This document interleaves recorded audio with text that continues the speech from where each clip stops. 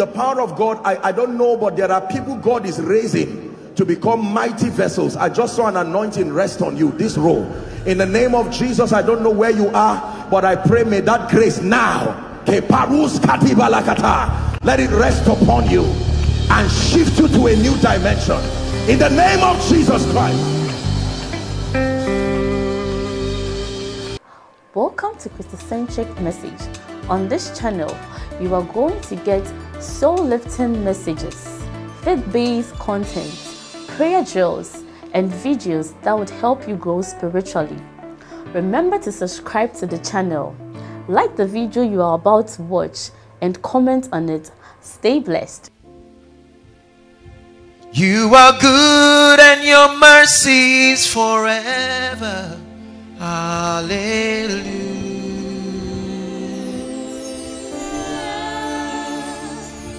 You are good and your mercy is forever. Hallelujah.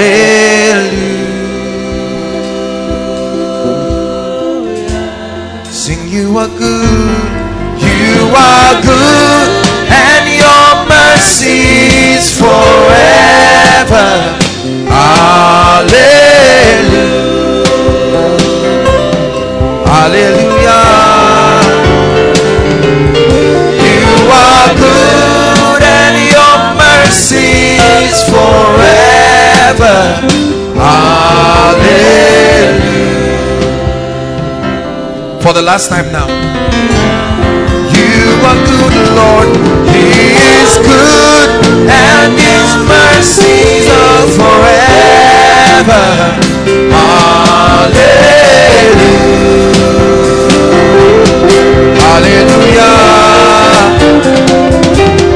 You are good and your mercy is forever. Hallelujah.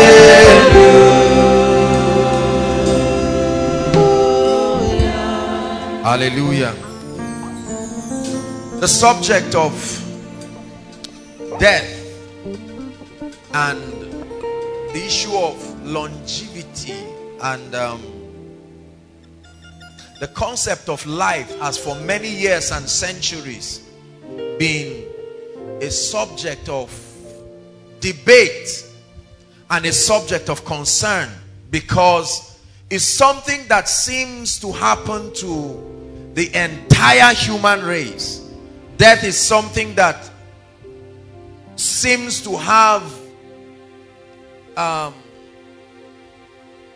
power and a force that looks like it cannot be restrained. When it comes upon a person or a family or a territory, it seems to just take them. And human beings have tried to negotiate with death, and they found out that you cannot buy long life. You cannot lobby yourself into long life. And so that inevitable reality of this system of death has forced mankind to respond in different ways. Others through fear, others through all kinds of mechanisms. And particularly for the church, it's been a subject of concern. Is there a formula for long life? Is there a principle? Is there some sort of guarantee? Please pay attention tonight. Can a man actually make a bold claim about longevity? Or are we to just walk and hope that someday death will just come, and whenever it comes it can take us? This has been a great source of confusion in the body of Christ. There are those who are of the opinion that you know, this is what the Bible says and this and that, and there are others who have all kinds of stories, you know, of well-meaning, loving believers, pastors, ministers of the gospel who have died, and in all kinds of things. Sicknesses have claimed the lives of people, accidents, acts of terrorism, and so on and so forth. And so the complexity of death is something that in spite of the civilization of mankind and the many centuries of evolution, it's a question that has been at the heart of almost everyone. What is the guarantee that this may not be my last night? What is the guarantee that I can plan for 20 years and successfully execute it? This has led many people, for instance, into being irresponsible because they feel there is no point laboring, going to school, paying the price, getting a job, getting married, having kids, and then dying and leaving people, and so on and so forth. And others have come up with all kinds of formula. I can tell you, even for ministers of the gospel, it's been a difficult subject to teach congregations, because as a minister of the gospel, you are exposed to all the sides of life. You have to attend funerals, you have to comfort families. At the same time, you will have to be there at the birth of new ones, dedications, marriages, and all of that. So on one side, you have your members crying at the transition of one, and then on one side, they are celebrating the incoming of another.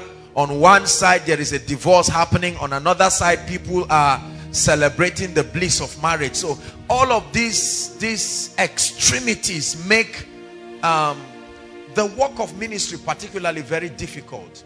Hallelujah. And we must be able to draw strength from the truth of God's word. So tonight, as instructed by the Lord, I want to teach us certain things. I want us to discuss on the subject of longevity, to give us hope, courage, and to build faith in us. Say amen. Before I start, like I said earlier on, let me express my heartfelt condolence to many of us who have at one point or the other experienced the demise of a loved one. I can tell you this, that it is really, really very painful. There are people who have lost father, others mothers, others both parents, others, you know. And if I'm to ask every one of us to come and hold the mic and say one or two things, many of us may have tear-dropping stories, tragic memories of things that happened, surrounded the death of our loved ones, and so on and so forth. And the goal tonight is not to get us emotional. The goal tonight is not to create a lot of questions in our mind and create a platform for debate. The goal tonight is an attempt to look from the vista of the word of God and draw up keys to be able to guide us and to show us like a compass that there is a pathway to longevity. Hallelujah. Praise the Lord. Psalm 91 verse 16. You are my hiding place. You always fill my heart with songs of deliverance. Whenever I am afraid, I will trust in you. I will trust in you.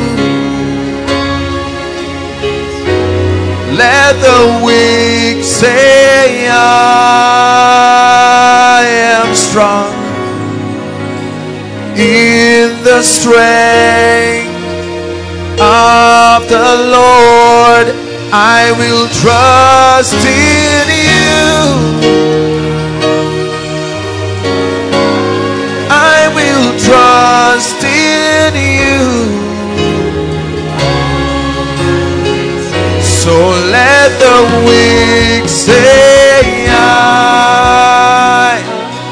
I am strong in the strength of the Lord. He is your hiding place. He will always fill your heart with songs of deliverance. Whenever you are afraid, you You should trust in him. That's what he expects. You should trust in him. And let the weak say, I am strong in the strength of the Lord. Hallelujah. I want to share a few thoughts. Number one, the first thing I want us to know about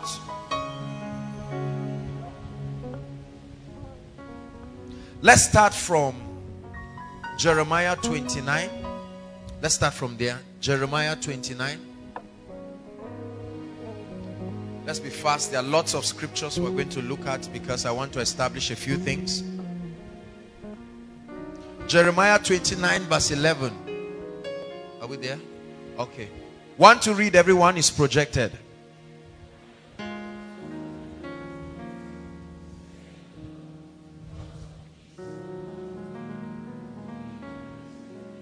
This is the part that I want us to focus on tonight. To give you a what? An expected end. A predictable end. Please listen to me. I know the thoughts that I think towards you, said the Lord. These thoughts that I think towards you, they are thoughts of good. The Bible says, finally, brethren, Philippians chapter 4 verse 8, whatsoever things are pure, whatsoever things are true, whatsoever things are lovely, whatsoever things are noble, if there be any good report, if there be any virtue and any praise, he said, think on these things. And so God is saying, I know the thoughts that I think towards you. He said they are thoughts of good and not of evil. This is God speaking. And those thoughts are particularly designed to give you an expected end, a predictable end, not an unexpected end, not an unpredictable end. This is the word of the Lord. Hallelujah. He says, I know the thoughts that I think towards you. The thoughts that I think towards you are thoughts of good and not of evil, to bring you to an expected end. Hallelujah. Point number one. The first point I want us to get tonight is that God's desire and plan for us is to live our lives here on earth to the fullest. God's desire and God's plan for us, according to scripture, is to live our lives here on earth to the fullest. Psalm 91 verse 16, please, very quickly. Write down that point and then we'll look at a few scriptures. God's desire and plan is for us to live our lives here on earth to the fullest. Psalm 91 verse 16, please. Everyone read. 1, 2, read.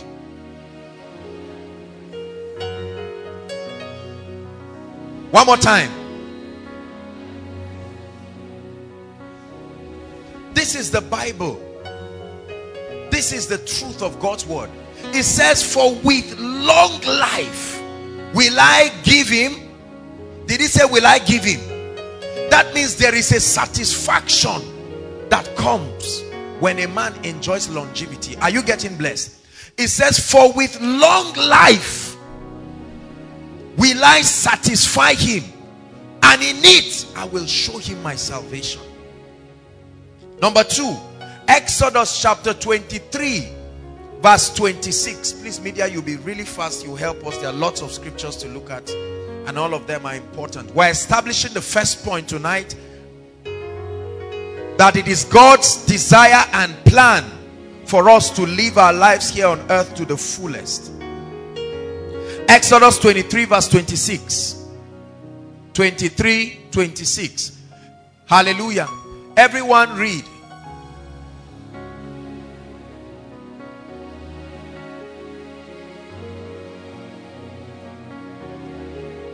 the number of thy days I will fulfill. The number of thy days. There is an appointment with long life. There is an appointment from the throne, from eternity before you came. And it says the number of your days, I will fulfill it. So that's the first point I want us to establish tonight.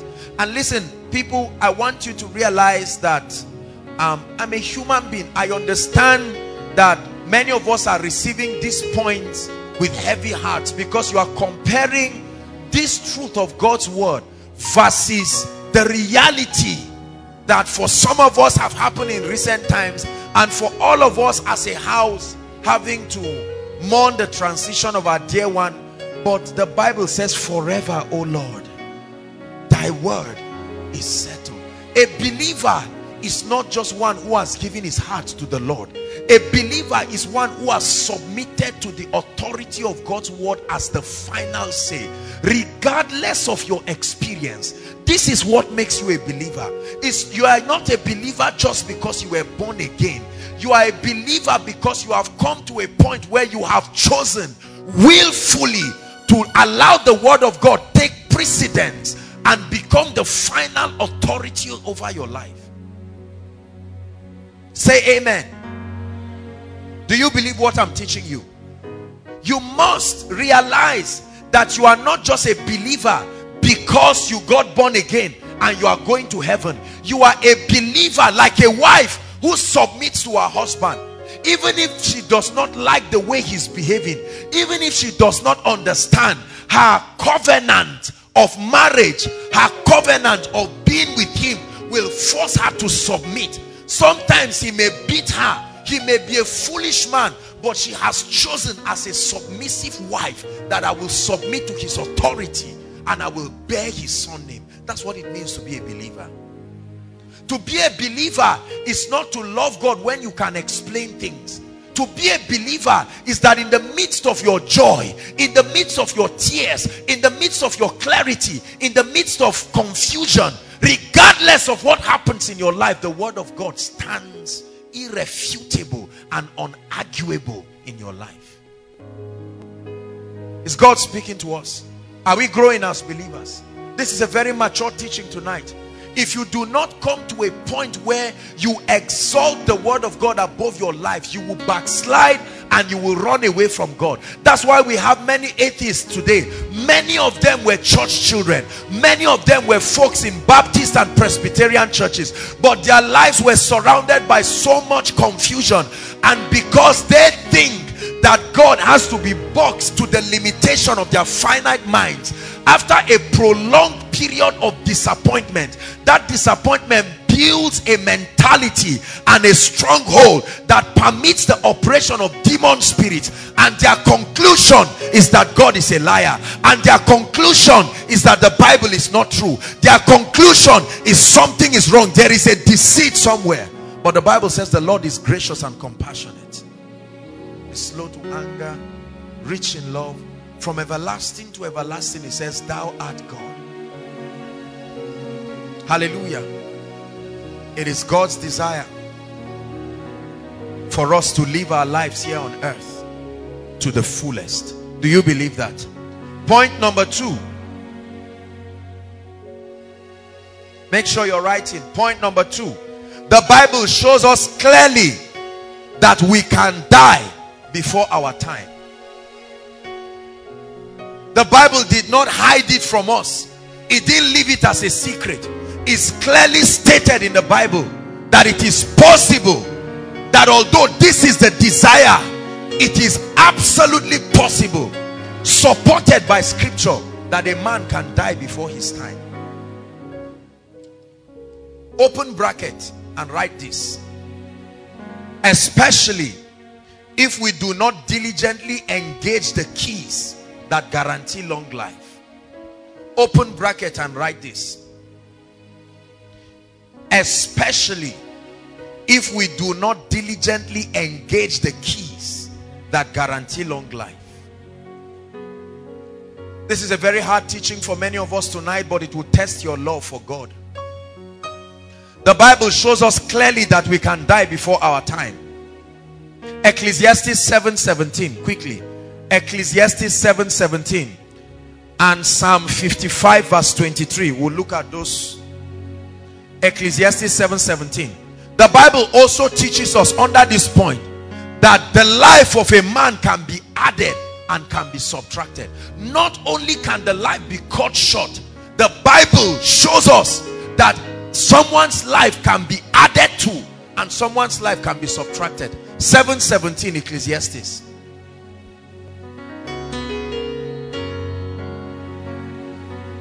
Hallelujah. Okay, let's just turn while they're trying to help out. Okay. Hallelujah. Go ahead and read, everyone. 1, 2, read.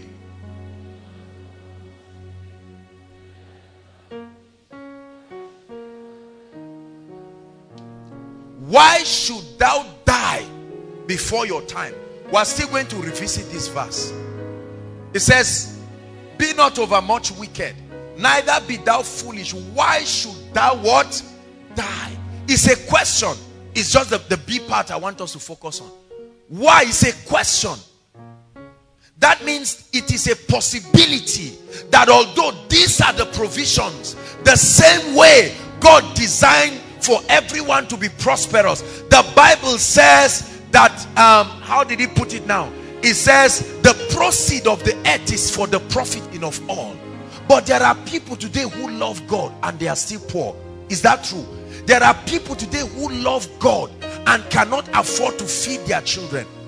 But it does not stop the fact that God is a loving God and he has shown a formula for prosperity. Why should thou die before your time? So the Bible shows us that it is a possibility that a man can die before his time. Psalm 55 verse 23. 55 verse 23.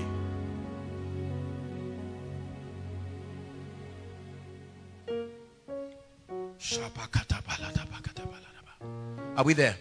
All right, go ahead and read, everyone.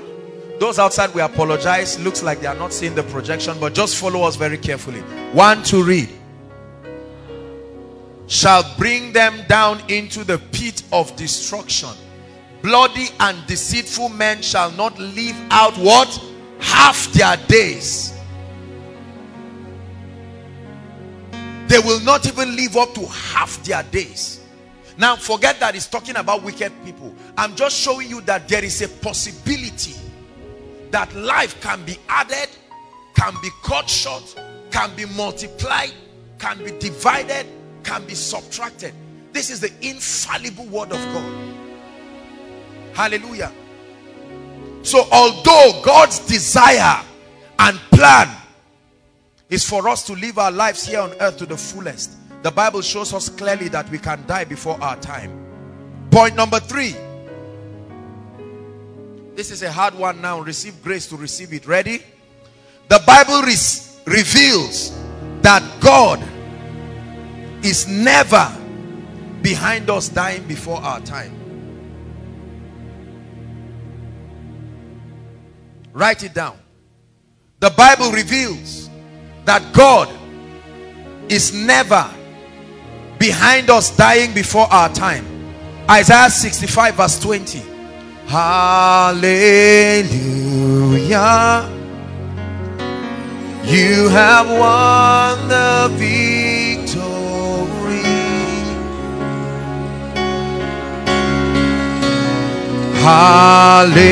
Hallelujah. You have won it all for me. Death could not hold you down.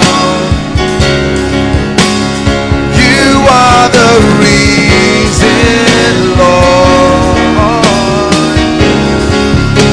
You're seated in majesty.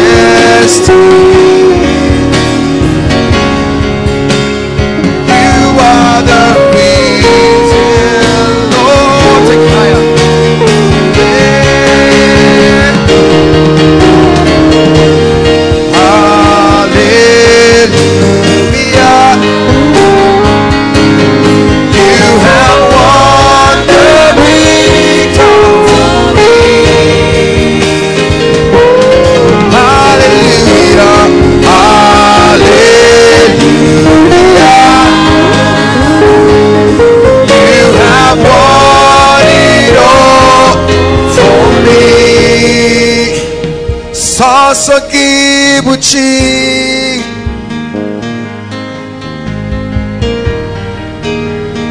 Sosogibucho. Yeah. Sosogibuchi.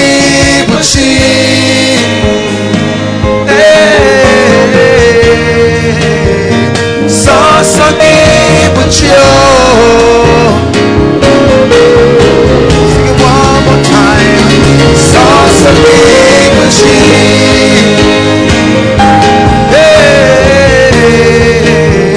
Sosogibucho.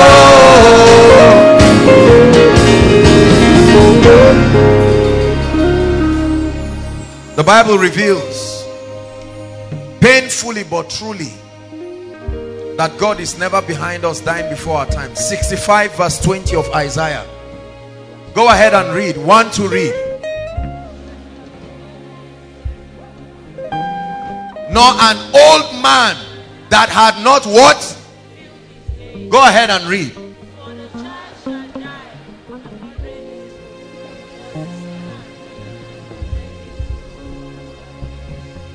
This is the prophet speaking the mind of God to the people of God. He says, there shall be no more infant of days, nor an old man that had not filled his days, for a child shall die 100 years old. Brothers and sisters, the Bible says, but as many as believed him, he gave them power to become. As many as believed him, he gave them power to become. Hallelujah. One more scripture. Ezekiel 18 verse 32. Ezekiel. Go ahead and read. One to read. Stop. For what? One more time. One more time. This is God speaking. One more time. Read on.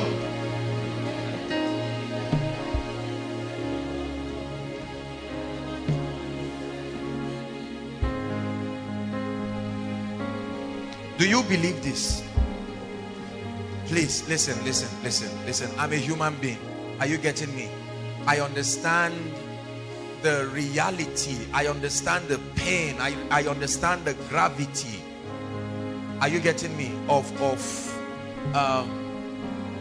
You will only need to be a leader to understand what it means to manage tragic issues in families, and this is consistent. I have been to mortuaries. I have prayed for people. We have lost loved ones in far and near, and all kinds of things have happened. But I choose to be a believer. I choose to be a believer.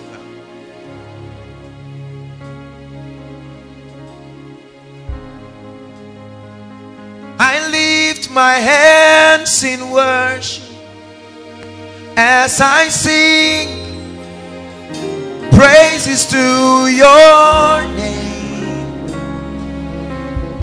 I lift my hands in worship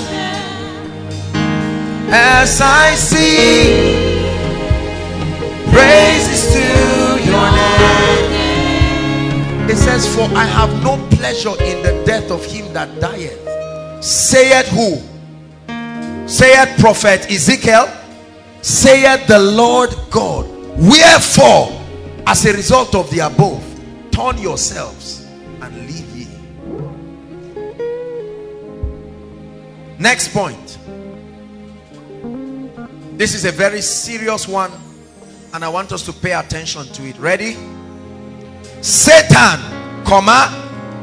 the thief, is identified from scripture as the one who steals, kills, and destroys. John 10:10, please. Satan, the thief, is identified from scripture as the one who steals, kills, and destroys. Write this before we look at the scripture in continuation. He has strategies through which he achieves this mission. Satan the thief is identified from scripture as the one who steals, kills and destroys. He has strategies through which he achieves this mission. Continue writing. Topmost among the strategies are sicknesses, suicides, accidents. Write it down.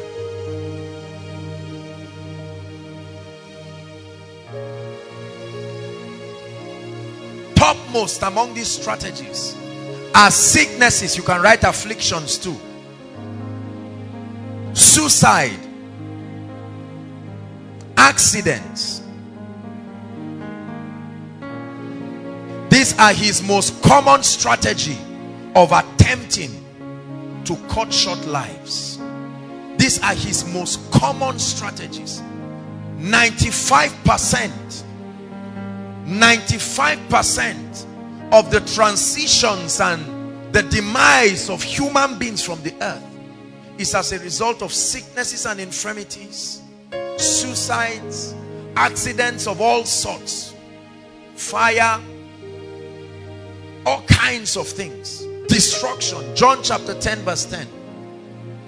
The thief cometh not, meaning you never see him in a place until there is need for this mission. The thief cometh not, meaning he has no business coming to a place except to do this, to steal and to kill and to destroy.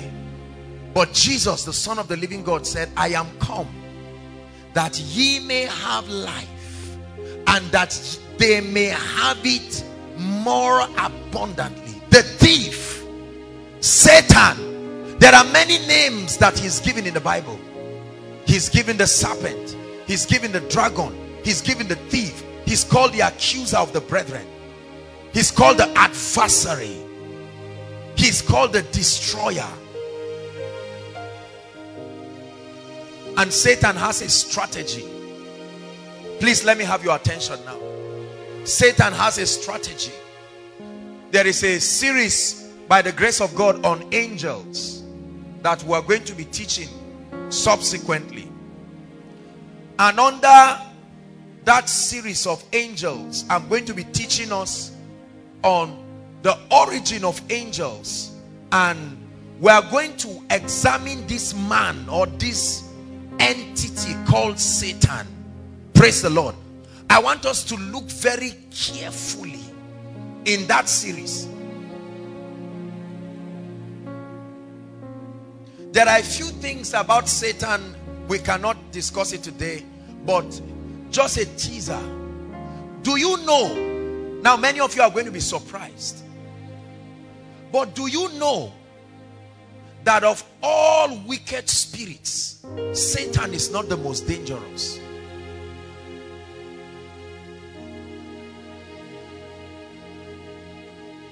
There are spirits today who are bound in everlasting chain. They were deliberately not released, because the Bible says if they are released, even the elect will not stand. The question is, at what point were they bound and what did they do? Hallelujah. When you begin to read, don't turn there, the book of Ezekiel 28, the Bible begins to speak of an ancient king. We don't have all that time to talk about the formation and the structure of angels. Look up. Many of us think, and many of us have been taught, that angels were created angels. No, no. The word angel comes from the Greek word angelio, and it means a messenger. Let me tell you a few things. Look up, please. When Ezekiel the prophet was shown this guy called Lucifer, the Bible begins to talk with him in a similitude of a mortal man that was a king over nations and over kingdoms. Is that true? Are you a believer? You believe the Bible? Is that true? It raises up a lamentation. against a king that ruled over a place called Tyre, and says, thou which subdued nations. Talked about the making of Satan.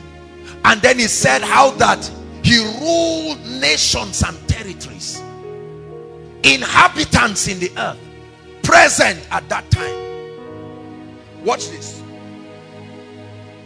Let me just give you a quick analogy. Everyone look up. This is an academic environment, so let me attempt to communicate a few things. I think it's important we get this. Look at this.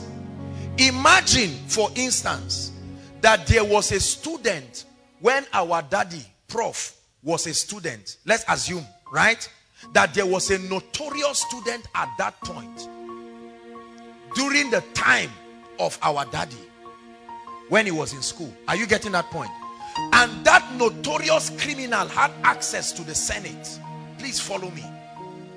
A notorious criminal. Are you getting what I'm saying? And because of that, something happened at that time. Watch this. That notorious criminal was banished as a student because of a rebellion that he wanted to have against the university and the vice chancellor. Are you getting me now? Because probably he was given the privilege of being an SUG president, and so he had some level of dominance over the students. Are you following what I'm saying now? On the strength of that, he led a rebellion. As at the time he did that, daddy was a student.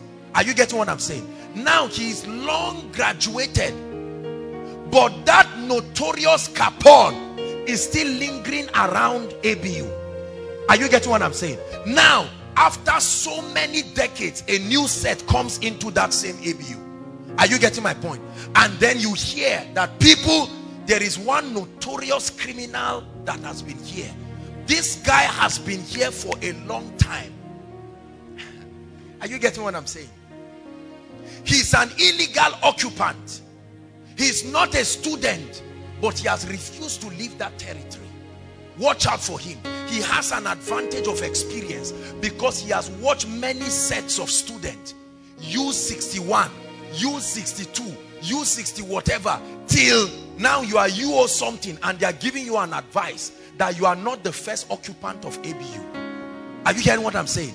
That ABU, that's why when you measure it, you find out that you are young, but they tell you ABU is 50 years, whereas you are just 4 years. Are you getting my analogy? Is it making sense to you? When he was the student, he was not the most notorious student. He was just the one that led a rebellion and it became history. There are other notorious students, cultists, that were driven away. Are you getting what I'm saying? But it so happens that this very notorious student is determined to frustrate the council and the agenda of the university. Now watch this. Let me tell you something. I don't know if this is the right platform to begin to teach us, but we'll have that series by the grace of God. Did you know that angels were once mortal beings?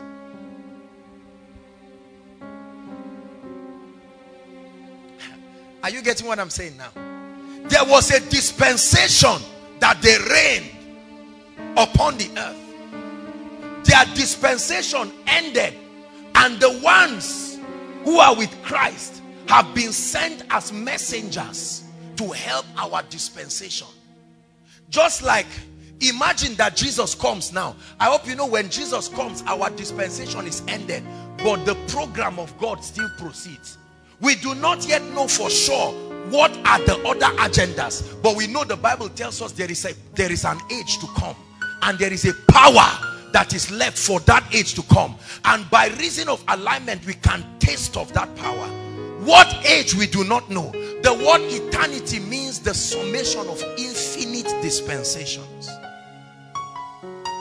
So I guarantee you, we will be the last of mankind as we know in this level of civilization, but not the last as far as creation, as far as advancement, as far as habitation and the humanoid species as we know.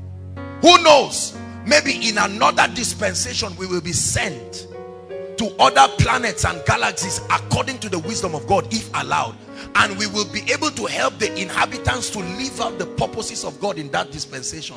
They will call us angels.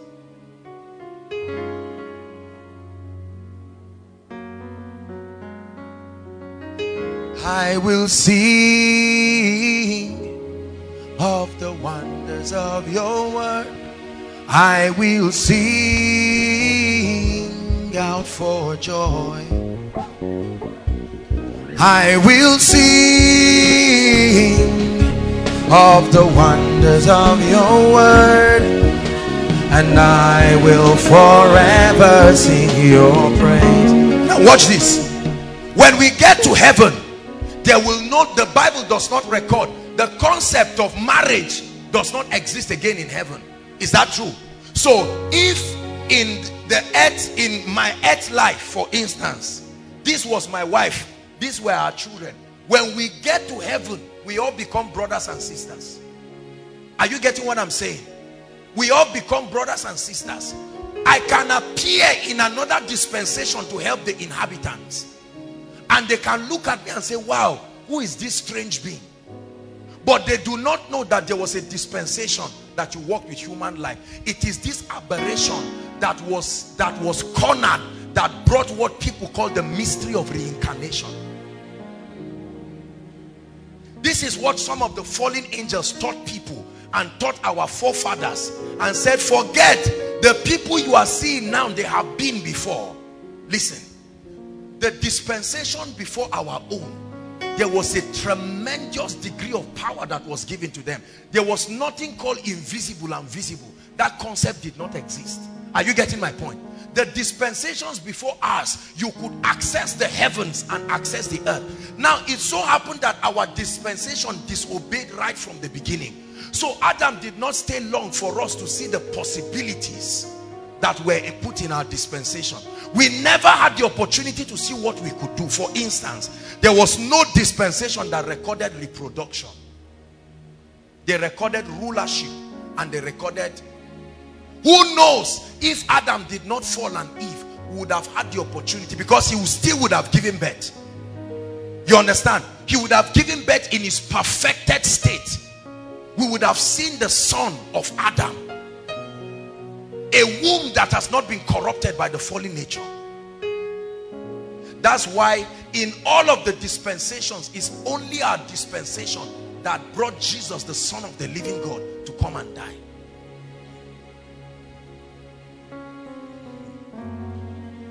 Please, let's continue. That's for another time. I'm just trying to show you that the one you call Satan, Lucifer, he was once a king in a dispensation. The king of Tyre that ruled upon nations. That's the reason why those spirits still walk upon kings today and try to make them build what used to be. Are you getting me now? Those spirits, together with Satan, were the brains behind the building of the Tower of Babel. They were attempting to bring back a dispensation, to create a rebellion that once was. That was why Solomon in his wisdom said there is nothing on earth that is happening the first time. You are good and your mercy is forever. Hallelujah. You are good and your mercy is forever. Hallelujah. Geography today, geography, they have found castles thousands of meters under the earth. They have found ancient castles. Did you know that there was a dispensation where we are standing now was water, not land? The same way that place, where is the Mount of Ararat, where the Ark of Noah rested? Where is it in the earth today? We know Everest to be the highest. Where is Mount Ararat?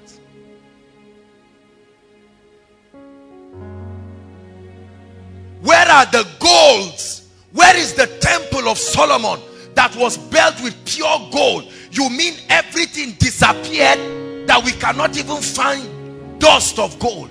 Let me tell you, most of them are still intact. They are buried in the sea. Because the judgment that led, the word darkness covering the earth is the Hebrew word tohu wa bohu. It's the word that connotes darkness and confusion. Right? In the beginning, God created the heavens and the earth. That beginning we do not know. But then we know that something happened. And then the earth was dark and void. Formless. It was the judgment. Are you getting me? The water had to be judged, and then it also had to cool the earth. That was why there was a division. 2/3 of the earth is covered with water. And when you read Revelations, when one of the trumpets is blown, one of the things that will happen to the earth is that there will be certain kinds of plagues and judgments. I'm saying all of this to let you know that Satan has a history. The strength of Satan is not his might, because he's not the strongest of spirits. The strength of Satan is an advantage of a spiritual strategy backed up by an ancient wisdom of deceit.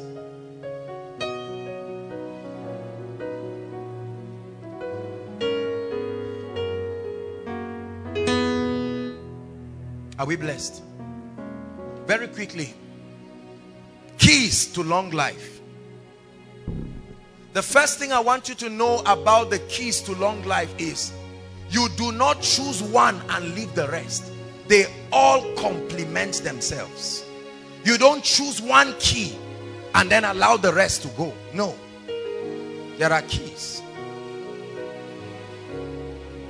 There are keys. Number one, the first key to long life that the Bible reveals is speaking, choosing, releasing words of life. Psalm 34 verse 12 to 14, and then we'll look at Proverbs 18 verse 21. Psalms 34 12 to 14, and then Proverbs 18 verse 1. The first key to long life is to speak it. The first key to long life is to choose it. The first key to long life is to release it. Hallelujah. Ready? Look up. Let's read Psalm 34 verse 12. 1, 2, read. What man is he that desireth what? Life, and loveth what? Many days, that he may see good. Read on. Keep what? There is a relationship, stop, between your tongue, its communication, and your life. The Bible says, who is he that desire long life? It says, keep your tongue from evil, and your lips from what? Speaking guile. 14. Depart from evil and do good, seek peace and pursue it. The emphasis is 12 and 13. Who is he, koinonia, that desires long life? I don't die, oh. The Bible says, who is he that desires long life? Don't just laugh about what I'm saying, because whether you think you are joking or not, the Bible says, and let it not be said before an angel, I made a mistake.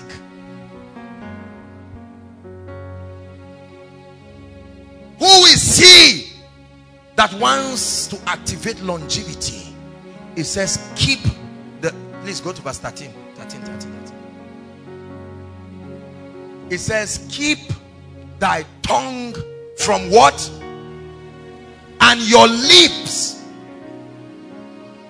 Keep your tongue. I know many of you have said, Kai, people are begged, they are exaggerating. Why do you want to speak? Please be real. You be real. In the earth way, you will die like a chicken. Your reality must be the word. It says, I am the way, I am reality, I am absolute reality. Hallelujah. Proverbs 18:21.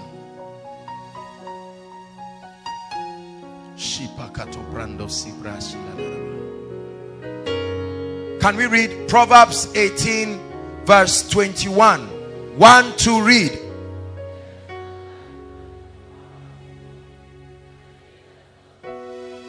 What will they eat? The fruit of what? No, it's in your Bible. It says, they that love it shall do what? Death and life. This is Solomon A man who received wisdom from God. He's teaching us from the abundance of the mysteries that he was granted access to. And he said, in my exploration of spiritual mysteries, I found something. Death and life are left in the power of the tongue. They that love it shall eat the fruit thereof.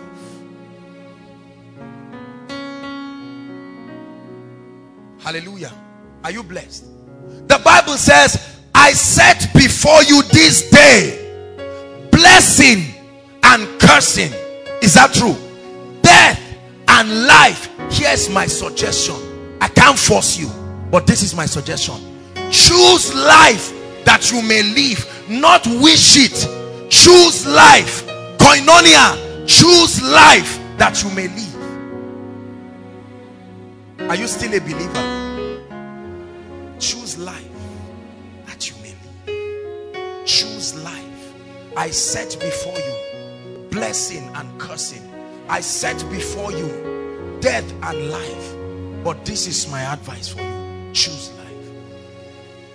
I speak life. Oh, my brother. I speak life. Head another tale. You will prevail. I speak life. Don't give up the fight for your life.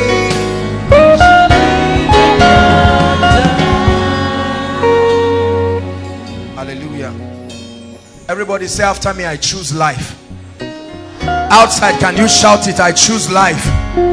Those standing at the back there, can you say, I choose life? Don't let the devil tell you, I hope you know what you're saying. Say it. I choose life. He said, let the redeemed of the Lord say so. Let the redeemed of the Lord say so. Conquer fear. I choose life. When you speak, you release it. This is a voice activated planet.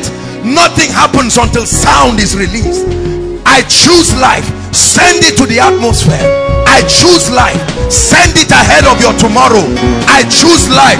The will of man cannot be compromised. Hallelujah. Listen. Jesus said, behold, I, Jesus, the King of Kings, the creator of the ends of the earth, I stand at the door of your heart and I keep knocking. I cannot enter until your will permits me. As mighty as Jesus is, he respects the will of man. How much more Satan? Jesus, the Son of the living God, the resurrected Christ, the eternal one, stands at the door of a man's heart and keeps knocking for 60 years. If that man refuses, he goes to hell. But he was knocking. So what do you think makes you think that Satan just steps into your heart? It's called deception.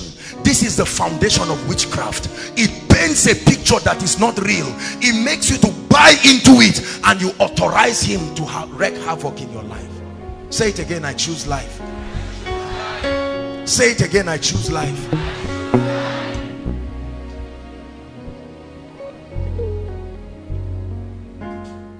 Hallelujah.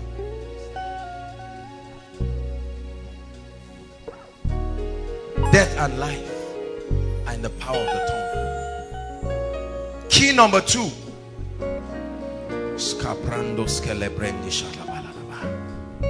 Can you pray in tongues for 1 minute? Say, Lord, let this revelation just sink into me. If the devil brings the memories of your past loved ones, tell him, Satan, the Lord rebuke you. I know they are in heaven, but right now I'm making my choice and my decision. Don't let the devil just bring any memory to put guilt and say, did they speak like that? Say, Satan, you are a liar. The Lord rebuke you. I choose life.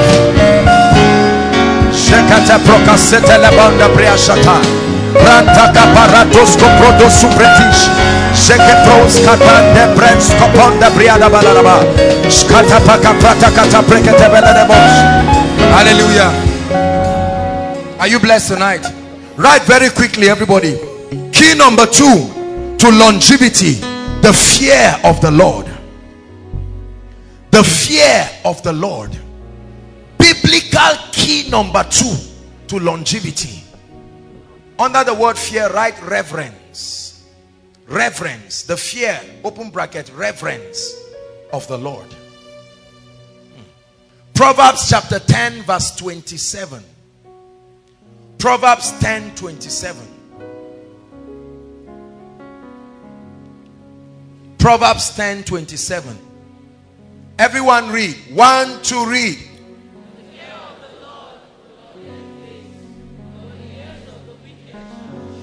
The fear of the Lord, Yirat Adonai, reverence for God, respect for him, honor for him and his ways and what he represents, prolongs days. But the years of the wicked shall be shortened. The Bible says the fear of the Lord. There are 2 indexes given in the Bible to measure the fear of the Lord in a man's life. Number 1, obedience to his commands, and number 2, service in the house of God. Obedience and service are 2 keys that demonstrate whether or not you fear the Lord. Obedience. Obedience. Oh, I love him, I obey him. Proverbs chapter 9 verse 10 to 11.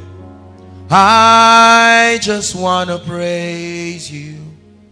I lift my hands to say I love you.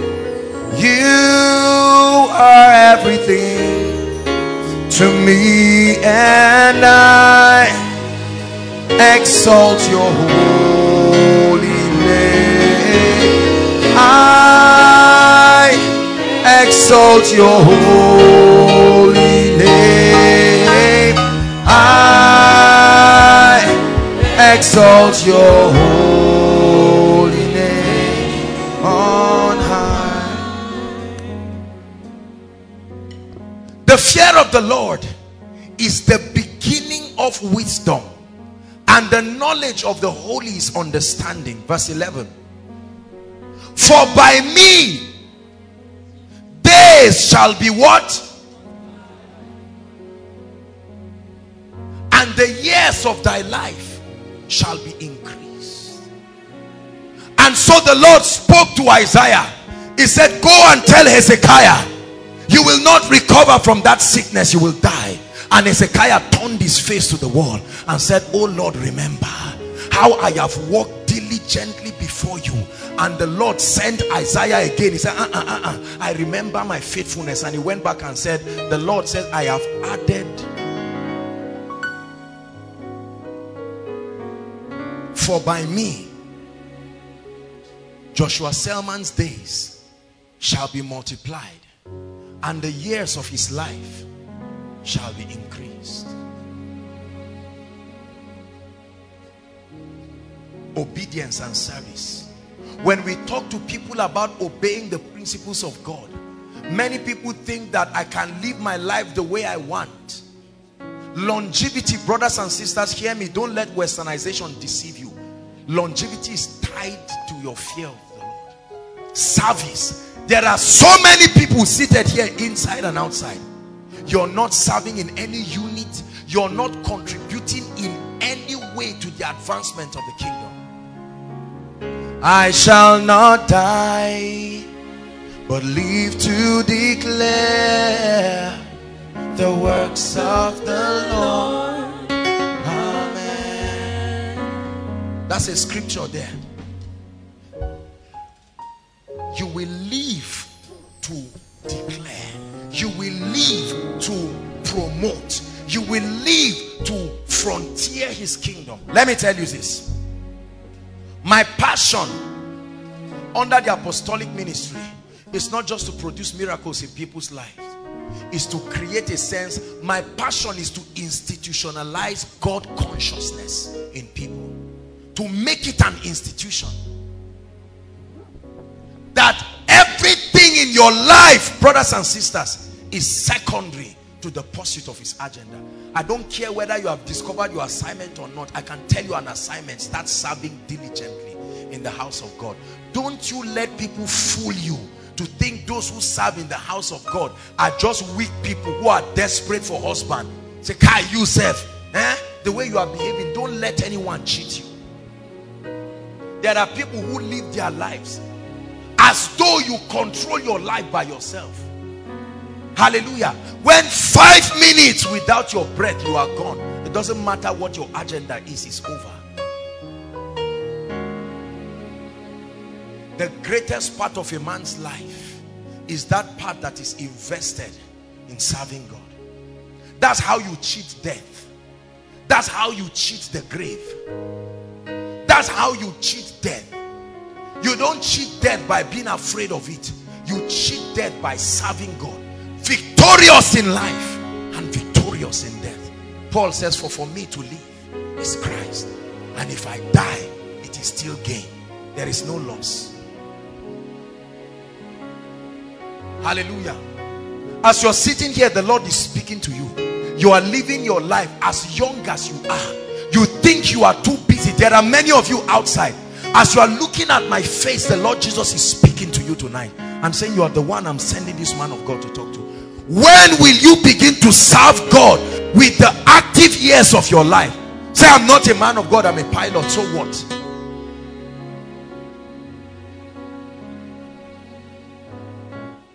That my life be offered, oh God, on the altar of sacrifice, that I will serve you. I told God, this is all I do with my life. I don't have plan B.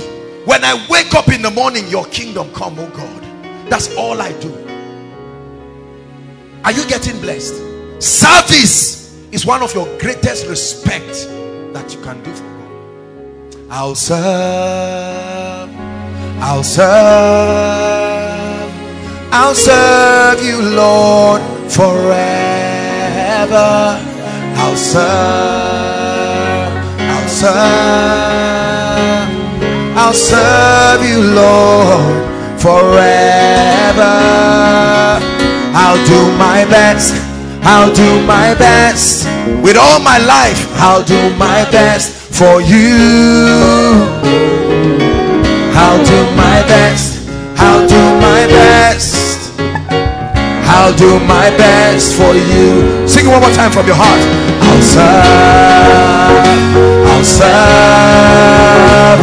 I'll serve you, Lord, forever. I'll serve, I'll serve, I'll serve you, Lord. It's only a fool that will live his life hustling. I must make it.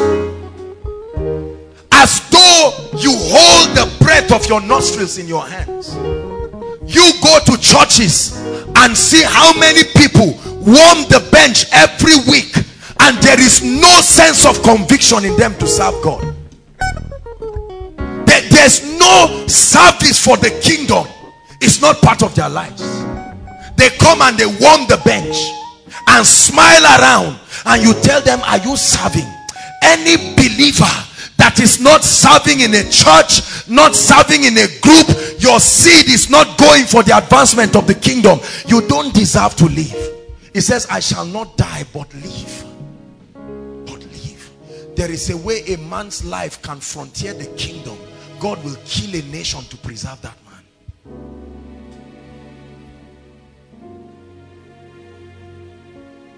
I travel all the time. Don't you think I don't know what I'm saying?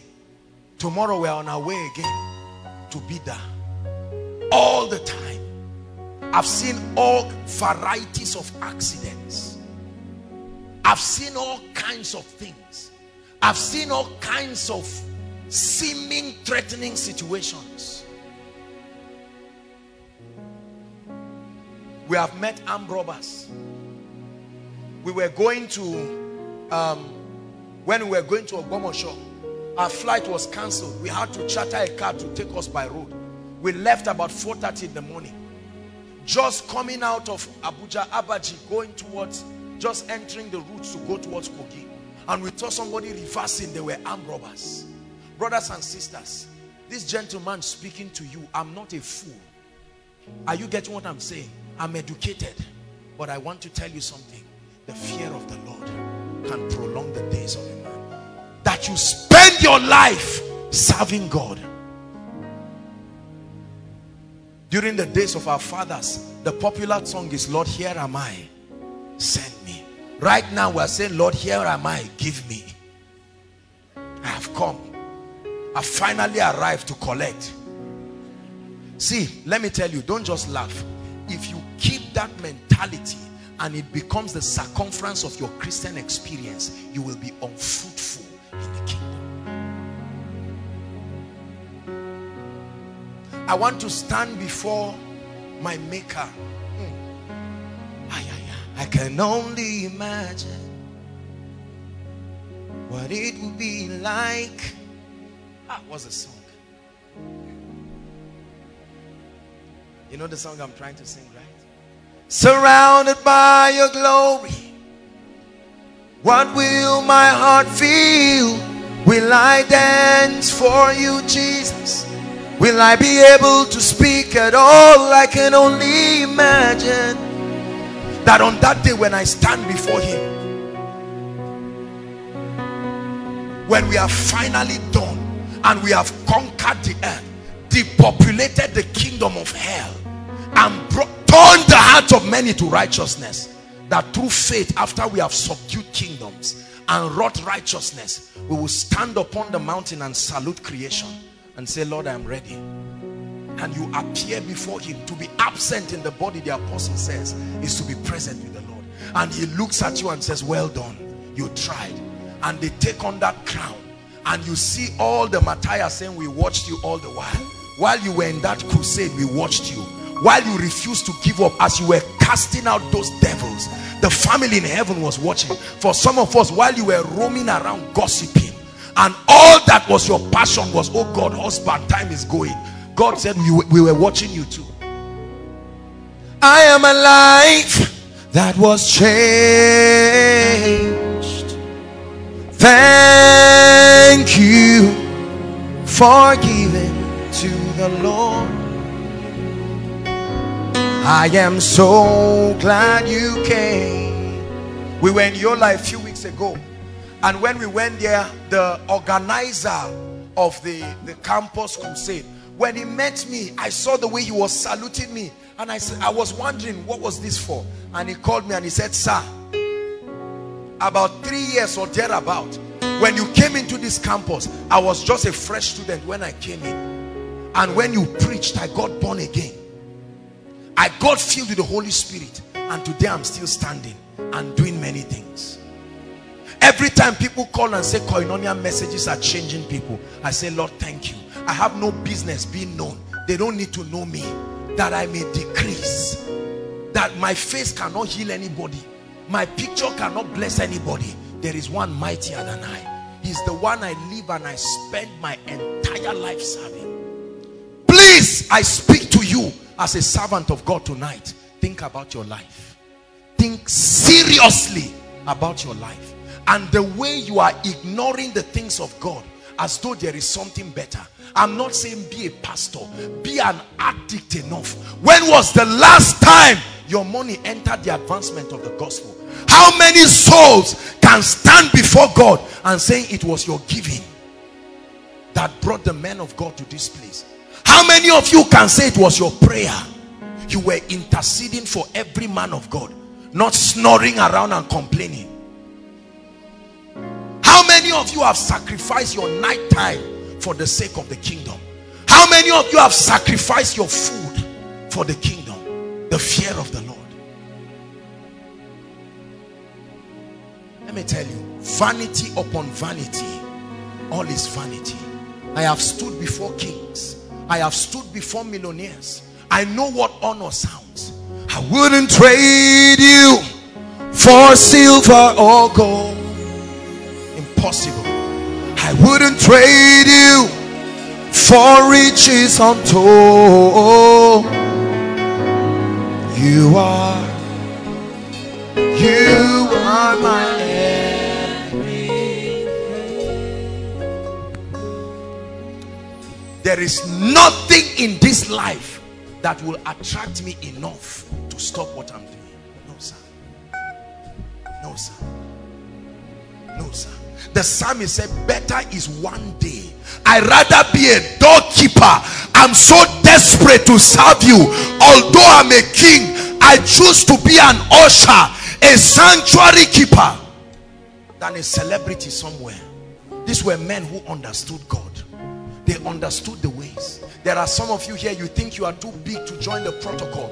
You are too big to do this. You see all the people sacrificing and you think they are fools. Unfortunately, most preachers have preached service not as a proof of love for God, but as a way to get things from God. It is true that if they obey and serve him, there are benefits. But brothers and sisters, hear me. Beyond getting things, it is a proof of love. So if your work is to bring this water, you bring it with all sense of honor. Not just like you are worshiping a man. Oh, it's a privilege to serve in the house of God.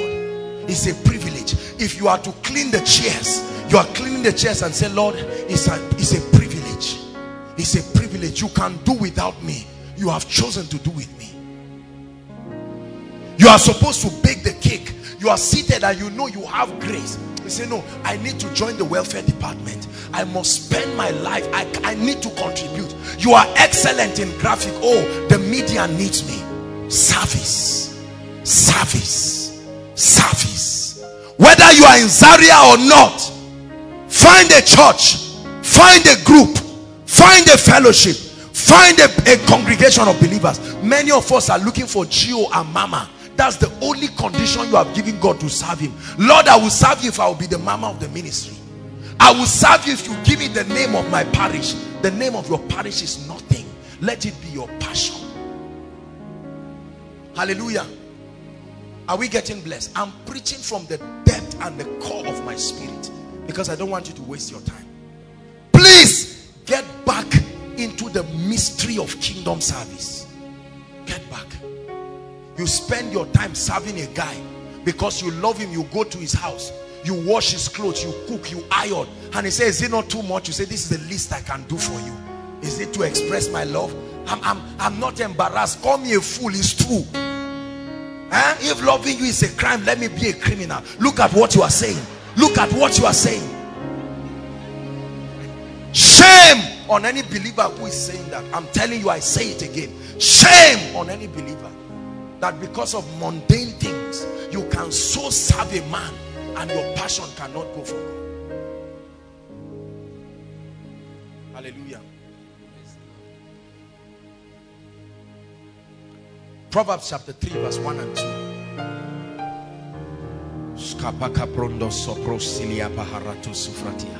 Proverbs chapter 3. My son, forget not my law, but let thy heart keep my commandments. Verse 2. For length of days, obedience, length of days, and long life, together with peace, shall they add to thee. Commandments. He that loveth me is he that keeps my commands. John 14:21. He that keepeth my commands is he that loveth me, and I will love him, and my Father will love him, and we will come and manifest ourselves to him. The commands of God. His commandments are not burdensome, brothers and sisters. Let's hurry up. Key number 3 to long life: engaging the mystery of the blood. Key number 3, let's hurry up. Engaging the mystery of the blood with understanding.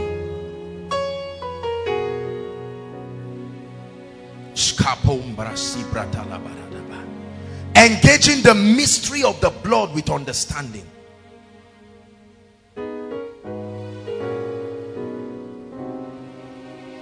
There are 3 ways that the mystery of the blood was used in scripture to bring preservation and deliverance. Number 1,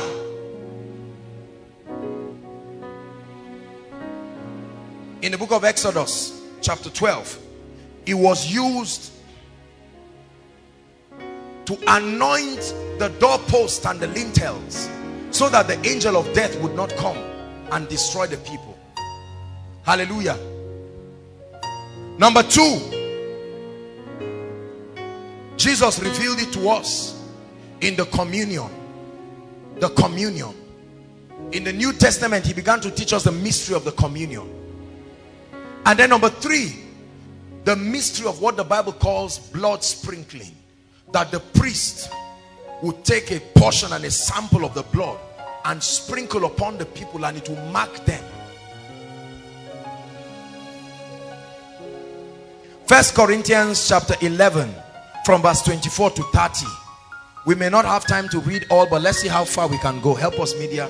1 Corinthians 11 verse 24 to 30. Paul is teaching the church in Corinth the mystery of the blood with respect to communion. And when he had given thanks, he broke it and said, take, eat. This is my body which is broken for you. Do this in remembrance of me. Next verse. It says, after the same manner he took the cup. Here and there, 25, 26. For as often as ye eat this bread and drink this cup, ye show the Lord's death till he comes. 27.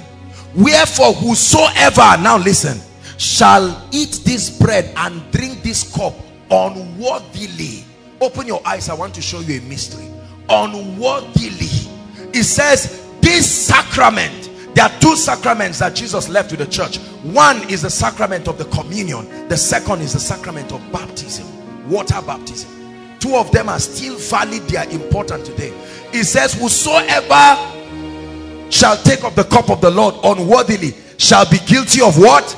The body and the blood of the Lord. Here comes the mystery. 28. But let a man examine himself, and so let him eat of that bread and drink of that cup. 29. For he that eateth and drinketh unworthily does what? He can eat and drink unto damnation, because he did not discern that the body and bread of Jesus Christ relieves life. And because he's eating it unworthily, he will get the opposite of it. Next verse, 30. Read please. 1, 2, read. Stop. For what cause? For the cause of partaking in the communion without discernment. For this cause. How many people? How many? How many people do you know have died today that they told you it was the communion that killed them? Have you ever had any death and they told you that this death, it was communion that killed the man? Is it in your Bible? For this cause, did he say few? Many are weak. For this cause, the cause of not discerning the Lord's body, the cause of not respecting it. For this cause of not giving it the honor, it says many are weak. You believe the Bible, right? Many are what? Sick. And many sleep. Wow. For this cause. Trivializing the body of Christ. Not discerning the power it can release. Not discerning that this represents the body of Jesus, beaten, battered, by whose stripes we are healed. It says for this cause. That means when you take it with understanding and you take it worthily, for that cause you will be strong, you will be healthy, and you will live. You will be strong, you will be healthy, and you will live.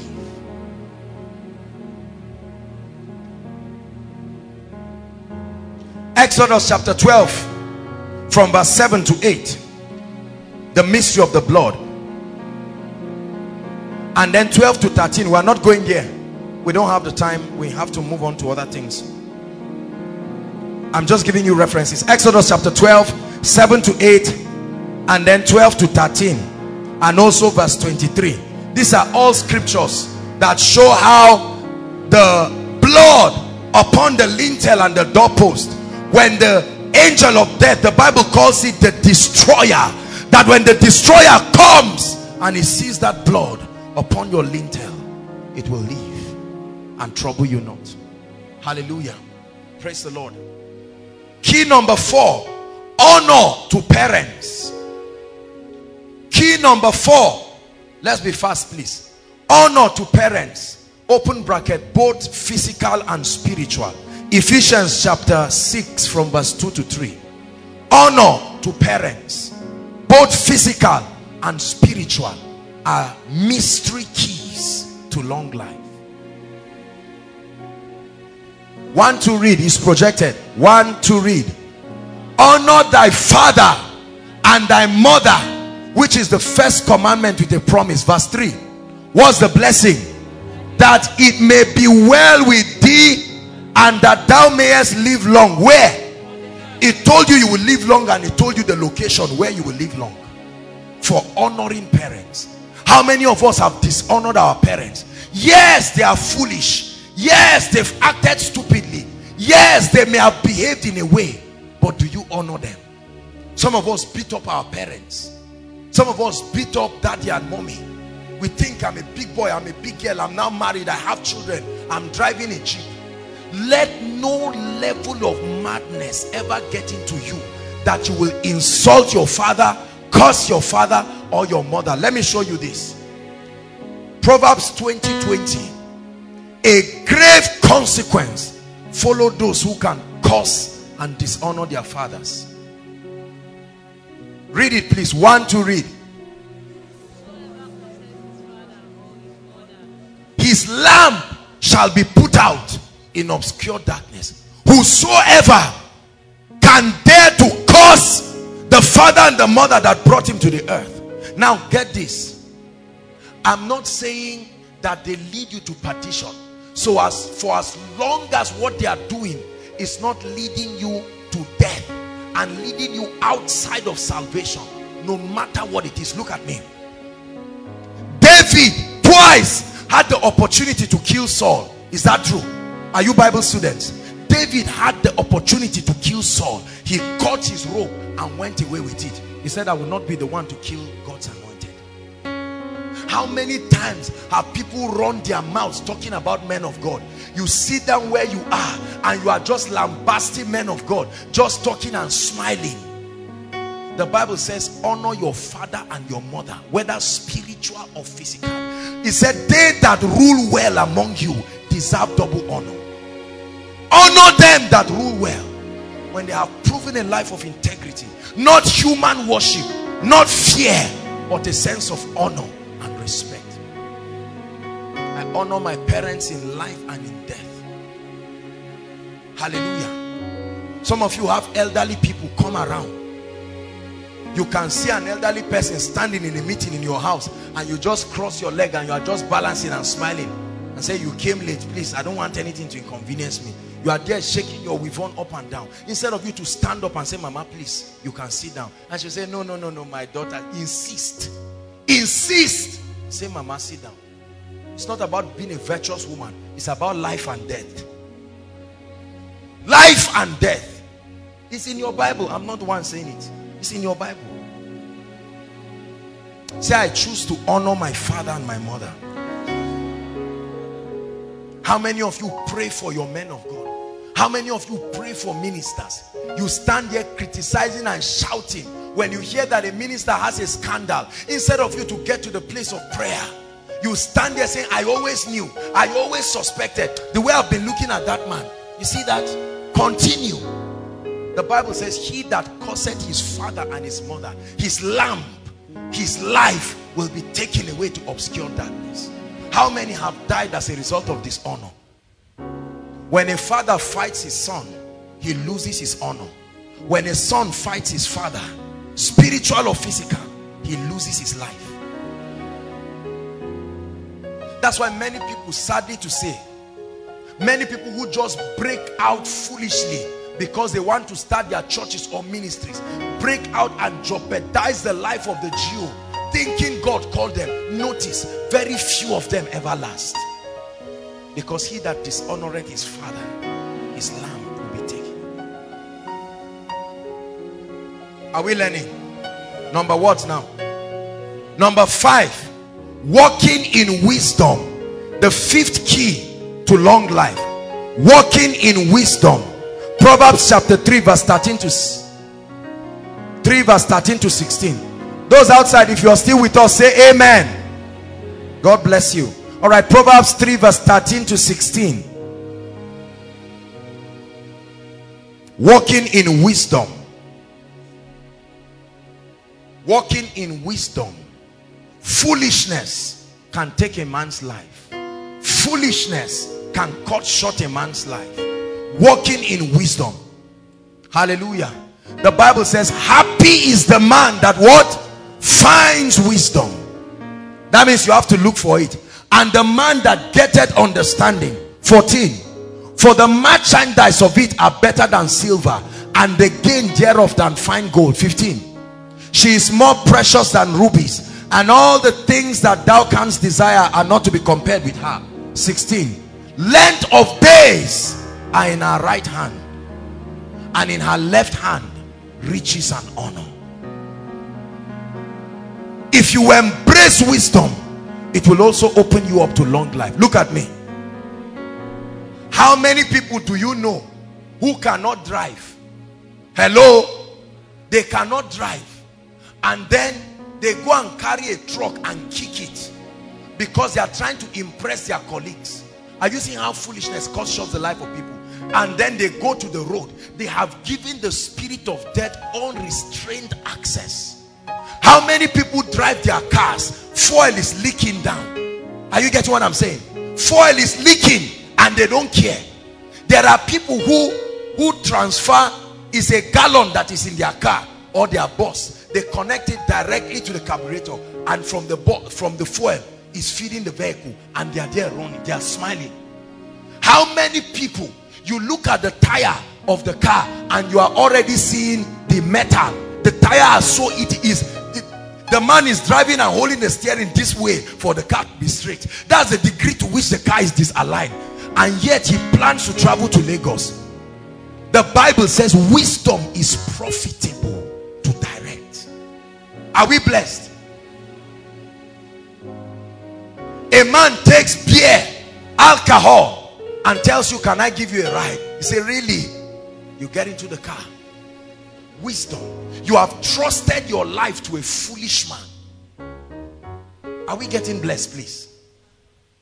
How many things do people do? Go to many homes now and see the risky connections that they do in their homes. Directly under your bed is one wire that's been there 2 years. Naked wire. How many people dry their clothes on naked wires? Or at least part of it is beginning to cut. Live wire. They dry their clothes and smile. They have been doing it. I know how to do it. No. I'm showing you how people partner with the spirit of death to cut short their lives. You plug iron and you just reduce it, and then you are watching film and you are enraptured in the movie. There are many of us, the way you on your car, there is something only you know how to touch. You touch the wires and then something down, you just touch it and it sparks, and then the thing starts. You've been doing it for many years, preserved by mercy. You think you are wise. God is speaking to you tonight. How many people drive cars with the exhaust on the ground, sparking? You will see it sparking, and there is fuel directly under. Yet we went to school.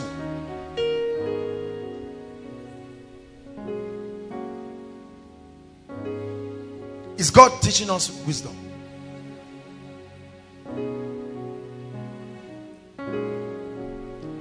There are people where you keep the room where people sleep is also where you keep fuel. You buy 1 jerrycan of fuel and keep it close. There are babies there. There are all kinds of things. People are inhaling it. There are others you never eat well. I'm showing you how people partner with Satan to destroy their lives. You never eat well. There's no difference from the day God, you were in poverty, and now that God is even helping you. There is no difference. Look at mechanics. Look at what they eat. Same thing. One lady comes with alele or something and serves them. That's what they eat every day, every night. They take tea in the night. See, that kind of unhealthy. That's why the life expectancy level of Africa is about, is it 30 or 40? Scientifically proven. We're not talking of demons here. We're just talking of carelessness. Say carelessness. Yes. Yes. People do all kinds of things. Risky things. And we think there is no problem to it. Very risky things. It's only God that can tell the kind of risks people take every day. Every day. There's food on fire. You made yam. The water is boiling. You want to use your hand to carry it out. Can't you look for a spoon? If the spoon is missing, can't you be patient? Why must you cut you? You came complete. Why must you go back with one hand? Yes, you will make heaven, but is that a rich life? Is that a rich life?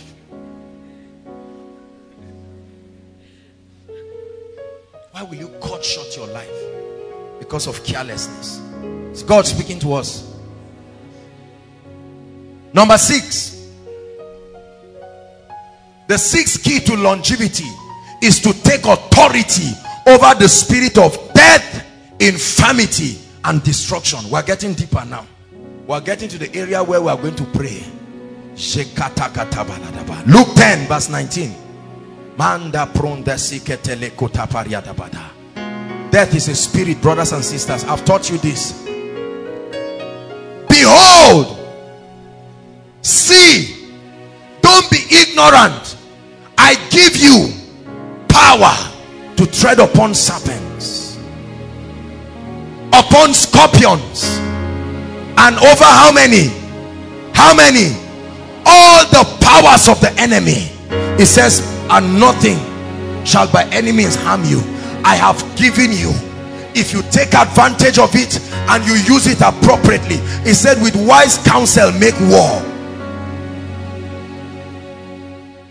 With wise counsel make war. I have given it to you. Death is a spirit. Infirmity is a spirit. Destruction is a spirit. The spirit does not just walk by default. When the spirit of death is in an environment, what happens is it waits and finds people that partner with its activity. This is the standard operation. There are a few exemptions, however, but the standard way the spirit of death is like a lion waiting for a prey. Are you getting what I'm saying now?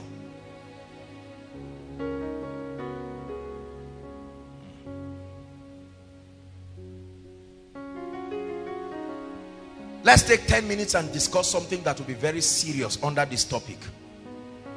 A subtopic under point 6, the reality of witchcraft. Deuteronomy 18 verse 10 to 12. May I remind you, ladies and gentlemen, if you are yet to believe that witchcraft is real. Are you hearing what I'm saying? If anyone has deceived you into the illusion that you are living in a world where there is no witchcraft, I just gave you a teaser with wicked spirits. Please listen to what I'm saying, because it's very important. The reality of witchcraft. Deuteronomy 18 from verse 10 to 12. Let's hurry up. Let's just write the scriptures. Media, copy them down and then you give it to us. Nahum chapter 3 verse 4. Ezekiel chapter 13 verse 17 to 23. Proverbs 1:11. And then Psalms 10 verse 8. There are many more, but we'll just stop here. Give us Deuteronomy 18 verse 10 to 12. Let's hurry up. Everyone read. Want to read. There shall be not found among you anyone that make his son or his daughter to do what? Pass through fire, or that uses divination, or an observer of times, an enchanter, or a witch. Next verse. Or a charmer, or a consulter with familiar spirits, or a wizard, or a necromancer. Next verse. For all that do these things are an abomination to the Lord, and because of these abominations the Lord thy God doth drive them out before thee. God himself identifies that there is a dark side to our world. There are enchanters, there are stargazers, there are men that manipulate the constellation against the destinies of men. The church has been so ignorant, or we have exaggerated the reality and the existence of Satan. Nahum chapter 3 verse 4. Just look up so that since it's projected. 1 to read. Because of the multitude of the whoredoms of the well-favored harlot, the what? Mistress of witchcraft, that sell what? Look at what she sells. She look at her goods. The way you sell pure water. The mistress of witchcraft. And say, you can come and meet me and I will give you Africa. I can give you this village. I can sell that soul to you. It's in your Bible. It says she sells what? Nations through her whoredom, her fraternity with human beings. That means human agents come to meet her. I want access to a territory. And what does she sell again? Families. Is that in your Bible? Is that in your Bible? That there are witchcraft activities that sell families.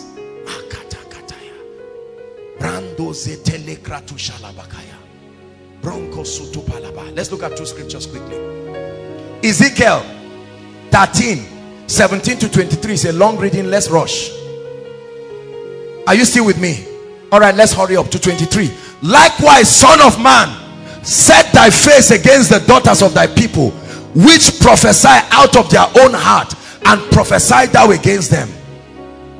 Lord God, woe to the women that sew pillows to all armholes and make what? Handkerchiefs. What version is this? Okay, it's okay. Upon the head of every stature. Hey, let me show you what the Bible is saying. Where's my handkerchief? They sew pillows and they carry handkerchiefs and drop it on the head of statues to do what? To do what? To hunt souls, as a way of invoking the spirits of men. They take on a handkerchief, put it on a statue, and call your name. It's in your Bible. They have not taught you, because many preachers have lied to you. That is a nice world. For as long as you just say, God, I'm here and I love you, everything is all right. Welcome to planet Earth that has strangers that are here before our arrival. They hunt souls. He said, will ye hunt the souls of my people? They are hunting. They are everywhere. Let me tell you, especially for Africa, please don't pretend like you are coming from the Caribbeans. You were born an African. You belong to an African family, and you must be ready to confront. Our children, by the grace of God, will not need to go through this, but for now we must pay that price. Are you there? Will ye save the souls alive that come unto you? Next verse. Let's look at it quickly. And will ye people, and will ye what? Me among the people for handful of barley and for pieces of bread, to slay what? Read that part. To slay the souls that should not die. To slay souls that should not die. And to do what? To save the souls that are alive. The mystery of spiritual exchange. That a man will see that his time is here, because the wicked shall be cut short, and he will say, in my place I invoke this and I donate this person. Die in my stead. It was an ancient practice that king used. When they were about to kill them, they killed their children, and an indignation rose and the war ended. It's still being practiced today. Men who give orders for their lives. I prophesy to you, any man that invokes your name on any altar, as surely as the Lord God of Israel lives, they will carry their dead body from that altar. I say it again, in the name of the Lord Jesus, that any charm, any altar that invokes your name to die the death of another, may my God visit them with judgment.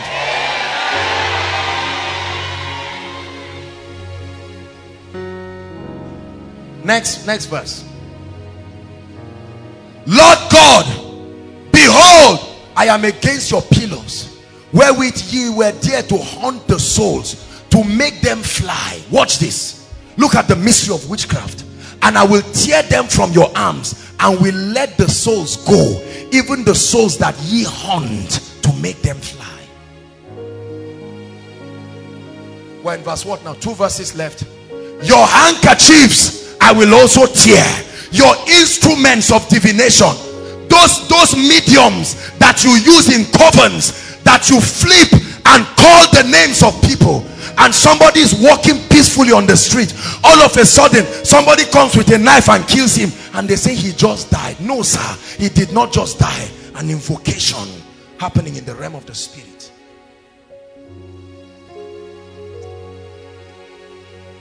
and deliver my people out of your hand, and they shall be no more in your hand to be haunted. Say amen. And they shall know that I am the Lord your God. Let's read 22. Because I can't read all those ones. Whom I have not made sad, listen, and strengthen the hands of the wicked, that you should not return from his wicked ways, by promising him life. Look at this, guys. The summary is that this is a transaction of life and death happening in the underworld, whereas there are human beings moving. You are minding your business, they are discussing business with your life. I prophesy to you again, oh Lord God of Israel, I speak that anyone under the sound of my voice that is being manipulated by stargazers, that is being manipulated by necromancers, they who manipulate the constellations, I declare in the name of Jesus Christ, may those ovens catch fire. May those ovens tonight catch fire.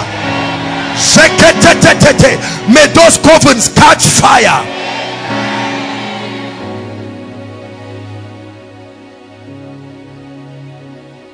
Proverbs 1 verse 11. Proverbs 1 verse 11. Watch this. If they say, come with us, let us lie and wait for what? Let us do what? Let us wait for blood. Let us look privately for the innocent without cause. Meaning they did not do anything, but we desire their blood. So we are waiting. Let's wait for the day that they want to take a step. Let's wait for when the woman takes in, and then we will visit. The whole world lieth in wickedness. If you are yet to be aware this night. Write the following scriptures down. We may not have time to read them, but this is the lot of the wicked. This is what God will do with wicked people. Okay, let's look at one of them. Micah chapter 5 verse 12. But one other scripture you will write, this is the lot of witchcraft. Psalms 109 verse 17 to 18. Just write that, we won't read it. Let's read Micah chapter 5 verse 12. When the Lord opened my eyes to this scripture, I was amazed. One to read and shout amen after you read it. One to read.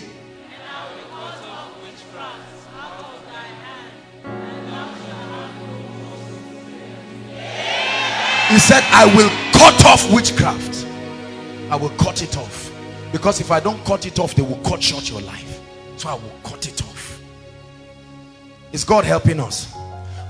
Number 7, quickly. There are 8 points I'm giving you. 7. Activating the ministry of angels. The 7th key to long life. Activating the ministry of angels. Hebrews 1:14. Activating the ministry of angels. Angels are real. They are real. I have seen them. I see them all the time. Angels are very, very real. Are they not all ministering spirits? Meaning you cannot see them in the physical, except God opens your eyes, or he gives them a material body to appear before you. Sent forth to do what? To minister to those who shall be the heirs of salvation. Are you an heir of salvation? Are you a partaker of salvation? There are angels allocated to you, but they never act until you activate their ministry. They never act until you activate their ministry. Until you activate their ministry. And you activate their ministry in the place of prayer.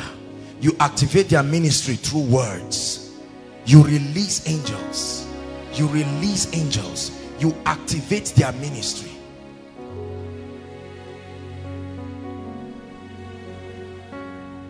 Angels are real and they help believers.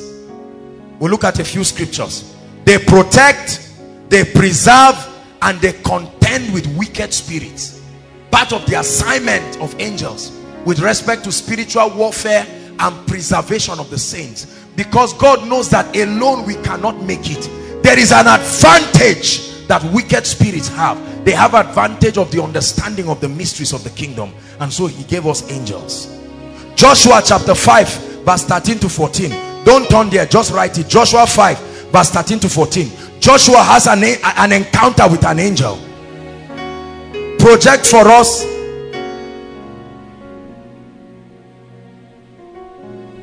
Project for us 2 Kings 19 verse 35. 2 Kings 19 verse 35.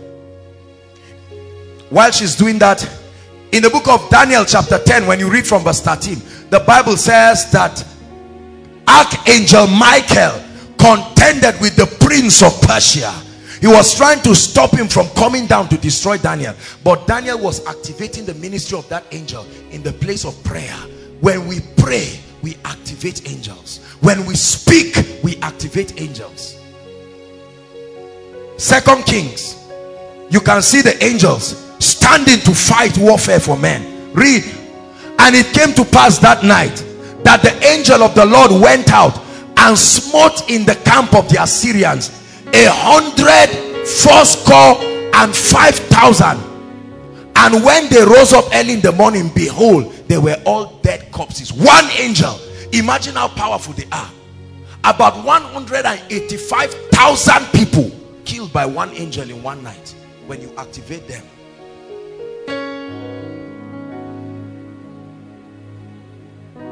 Jude chapter 1 verse 9.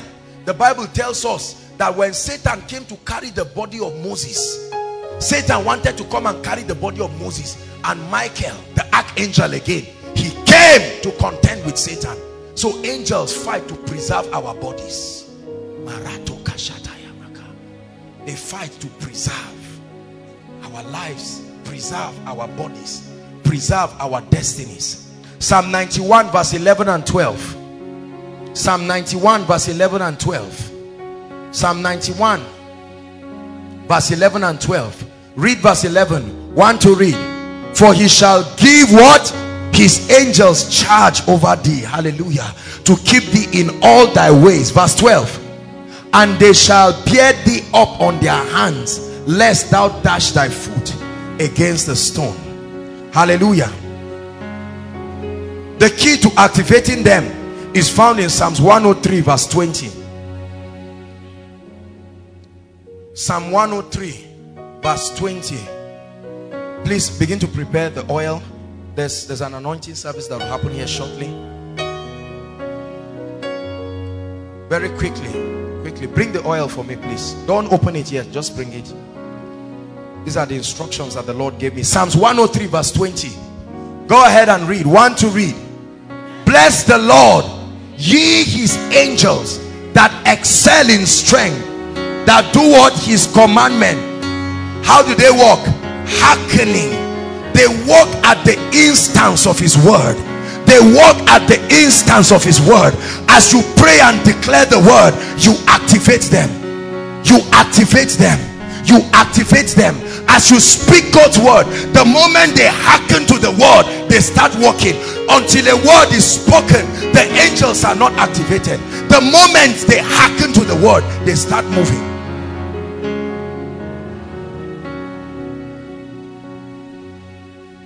Hallelujah. These are 8 keys that the Lord revealed to me in my place of retreat, and he said, teach my people. These are the keys to long life. These are the keys to long life. You can live long. And the Lord gave me an instruction. He said, according to the mystery of the blood and the mystery of the oil, anoint my people. I don't do foolish things. Give me the oil. I'm not one of those men of God that just does things impulsively. And the Lord gave me an instruction. He said when I was done with that retreat, I should come back. And based on 2 scriptures the Lord gave me, Isaiah 10:27. Something will happen in this place tonight. Mande brando susopratia. Shibro satalande krasko brashti laba. Shibro setetete paladabaya.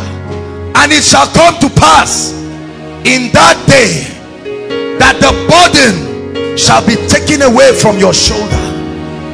It shall come to pass that those spells of enchanters and stargazers and they that haunt your soul unto death, it shall come to pass that by a mystery as revealed of the Lord of Sabaoth, the avenger of men, that it shall come to pass that at the instance of his word, that it shall be taken from off your shoulder and it shall be destroyed because of the anointing. Because of the anointing. There are charms that must be broken because of the anointing. There are people sentenced to death, sentenced to accidents, sentenced to untimely death by the mystery of the oil. Manda kata paroto supaya. The second scripture, Exodus chapter 12, please. Please, everyone turn there. I sense the anointing of the Spirit very strongly right now. Please turn there. This is the instruction that the Lord gave me.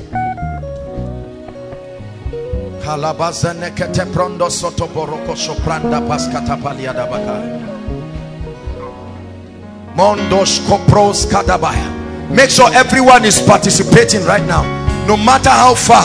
Those following us online, they can get oil if they have access to. Verse 7, please.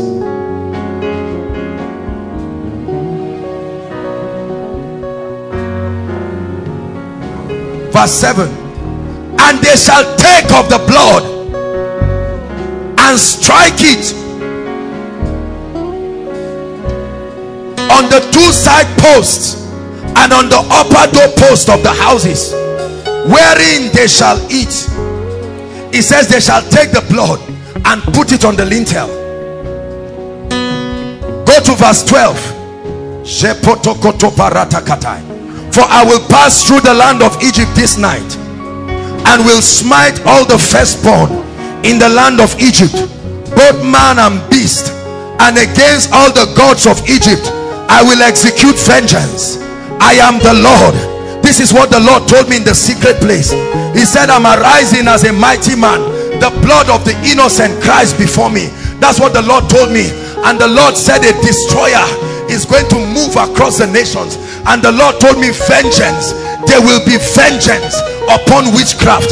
I heard the Lord and he revealed this to me. My eyes was open in the spirit and I saw like a cloud moving across territories. And the Lord told me, by the mystery of preservation, you preserve my people. That's why I'm carrying this oil. Is serving both as oil and spiritually as the mystery of the blood. Rise up on your feet and begin to blast in tongues.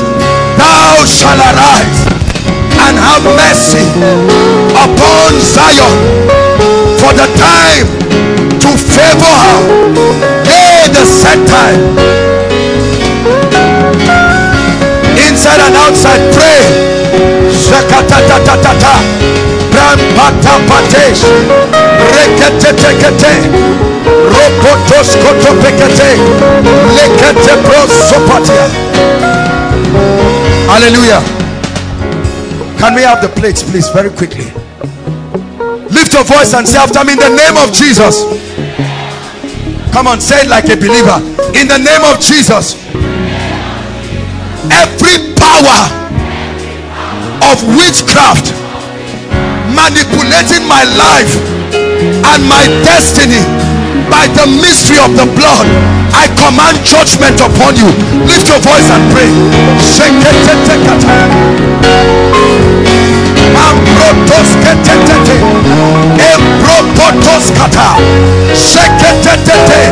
I shall not die but live to declare.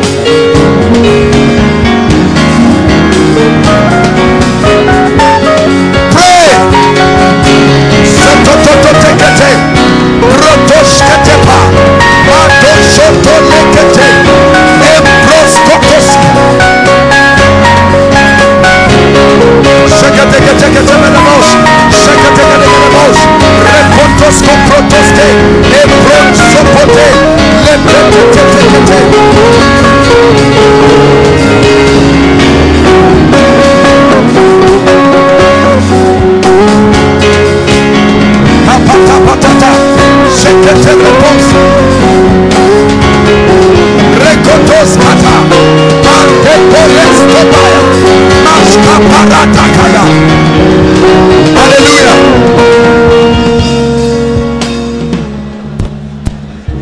Hallelujah. We just have 2 prayer points. Say after me, in the name of Jesus. Every power that wants to cut short my life and exchange my life for someone else's own, in the name of Jesus, I come against you. Lift your voice and speak. Stargazers, necromancers, those that trade the souls of men, they cut short destinies through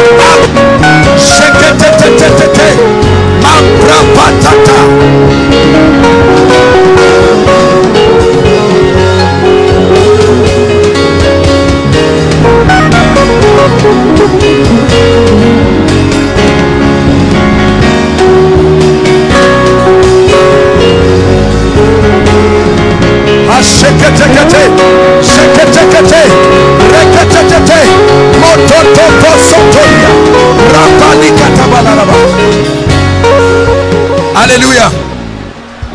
The last prayer point. Say, in the name of Jesus, I declare the seal of the blood over my life, my loved ones, my going out, my coming in. No accident shall take my life. No terrorist shall take my life.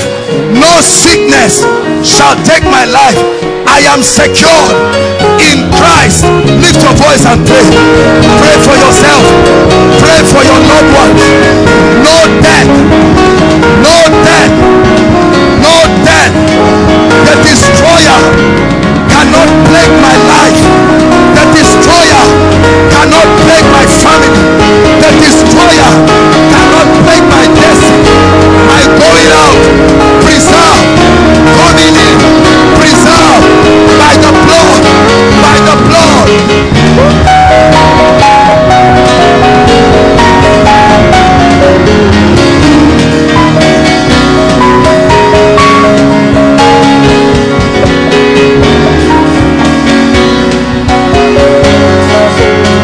Hallelujah. Hallelujah. Hallelujah. Ask and now give the nations to you, oh Lord. That's the cry of our heart. Peace and joy and the ask and now give the nations to you. That's the cry of my heart. Peace and shores and the islands will see the light. Hallelujah. Hallelujah. Let me tell you something. Until you are prepared for soul winning, you will never experience certain dimensions of God's power. Hallelujah. He said, these signs shall follow as you go. I remember in 2006, that was the first time we're going to have a corporate crusade. Hallelujah. We had a crusade in Plateau State. Didn't have an idea of what we're going to face. And when we got there, I remember them telling us, I think they met Jimmy and said, you people came to preach here. The place, the venue they used for their traditional festival, that's where we said we wanted the crusade. They said we would not get it, but we finally got it. Hallelujah. And then when it was time to pray, we were not much. Two 18-seater buses. That was E&I then. Hallelujah. And when we got there, we began to preach. Then it was time for miracles. We had nothing except a word from God. You better hear God when you stand before those villagers. Hallelujah. They are not just young people that you can just deceive. Hallelujah. And then I called everyone. I said, the whole team, all of you, just pick one person. And you better pray for a case that will need medical confirmation. Hallelujah. I'll never forget it, Jimmy. Let me tease him. He went to an elderly woman who had, was it a swelling or something on her hand? And with every ounce of fear and faith mixed together, he prayed for this woman, and when she got healed, you know, elderly people, they don't tell lies. They tell you, I'm not healed though. And then when she got healed and he confirmed, he was so happy and he was so excited. Hallelujah. We saw all kinds of miracles. For some of us, it was our first time of experiencing certain fearful levels of miracles. Hallelujah. The blind see, the deaf hear, manifestations of the Spirit. Hallelujah. And these things will follow you. They are signs. Hallelujah. A sign points somewhere. It's not an end in itself. Are you following me now? So the anointing of the Holy Spirit empowers you for the ministry of signs and wonders to the end that the people will know that Jesus is Lord. Hallelujah. So don't be afraid. Go and meet them and they say, I have a challenge. Tell them, in the name of the Lord Jesus, I will pray for you. Say, Lord, if you embarrass me in this place, I was minding my business all by myself. No, you have to take a step of faith. I've always said it, if you will ever pray for a dead body, the first thing is to stand close to one. Hallelujah. Never forget my experience. They called me to go and raise a dead man. 3 days, the anatomy, the mortuary, or what do they call it? Hallelujah. And when I stepped in, I saw several dead people. I said, which one? He says, it's a who raise the dead. When you see a real dead person. Hallelujah. 3 days. And I laid my hands and I prayed. I did everything I knew to do. When I prayed 3 times, 3 is enough in the spirit. When it doesn't work after 3 times, be sure it may not work. Hallelujah. And I prayed for the person. I prayed for the person. I prayed for the person. I told the people, get me out of this place. You didn't pay me. I didn't kill the person. Hallelujah. But then times will come when your shadows will raise the dead. That's why God is preparing us. How many of you believe that? Oh yes, we are coming to that time when an accident will happen and you will perform more miracles unconsciously than you will do consciously. Hallelujah. Thank you, Jesus Christ. Yahweh, Yahweh.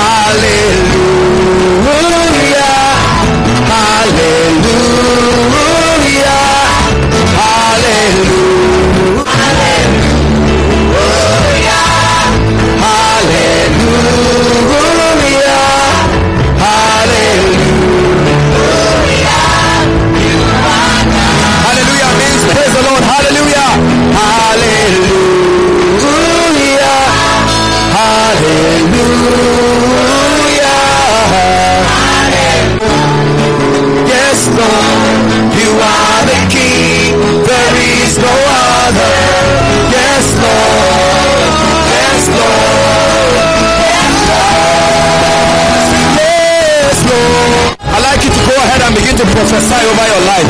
I'm shouting because I'm winning by the Spirit. Go ahead and prophesy. I'm shouting because I'm winning. We're not ordinary people. Yes, Lord. The shout of the King. The shout of the King. The shout of the King is in our midst. It's a shout of victory. It's a shout of glory.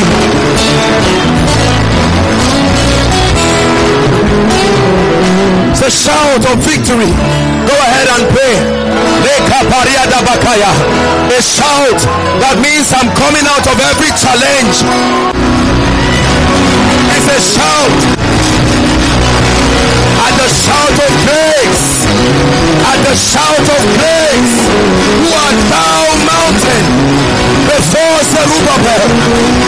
It's a shout of victory.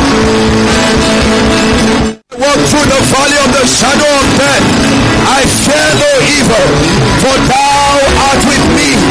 Thy rod and thy staff, they comfort me. Thou preparest a table for me in the presence of my enemies.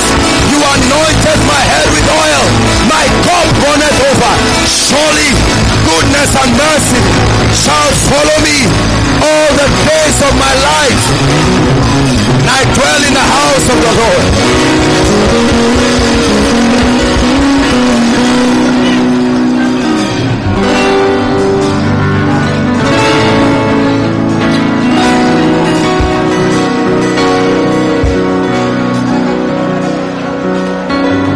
There's a reason why we shout in the spirit. There's a reason why we rejoice. We stir up the waters of the spirit, because the Bible says whoever at the stirring of that water, whoever steps in will be healed. Oh, there's a stirring. We are not shouting for nothing. We are shouting because we know the one who can feed 5,000 men with 5 loaves and 2 fish. The one who transforms our lives, causing us to know more of him. There is no one. Be blessing and honor and glory and power forever. Be all blessing and honor and glory and power forever. Hear me. I don't know about you, but I know God is not wasting his time building me. I know that there is something. There is the ability of the Spirit at work in me. Ephesians chapter 3 verse 20 says, now unto him who is able to do exceedingly abundantly, far above all that we think. He said, according to the power, from the Greek word energes, the energy, the energizing of the Spirit that worketh in us. We are not ordinary people. God is training us, building us by his word. Let me tell you something. I don't know about you, but I am convinced that resident in me is an ability, the power of the Spirit of God, to cause change, to build, to bless, to change, to transform my world. He's changing everything in obedience to Christ, casting down every imagination and every high thing that exalts itself above the knowledge of Christ, and bringing every thought to the obedience to Christ. He's transforming everything, transforming everything.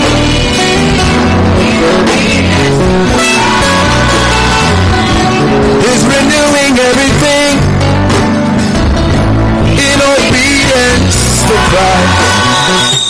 In obedience to Christ. In obedience to Christ. In obedience to Christ. In obedience to Christ. In obedience to Christ. Blessed is he who comes in the name of our God. Blessed is he who comes in the name of our God. Blessed is he who comes in the name of our God. Sing holy, holy, holy.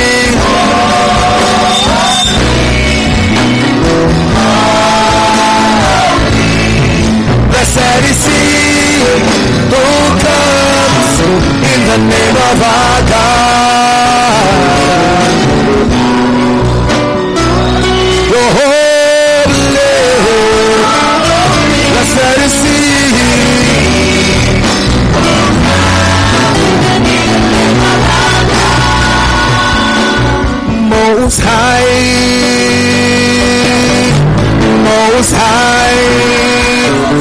the Lord. You're the King. We hail you, Lord. We bless your name. Most high. Most high.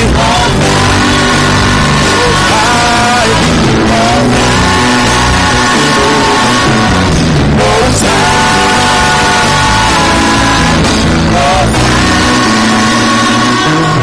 Lamb of God, I worship you.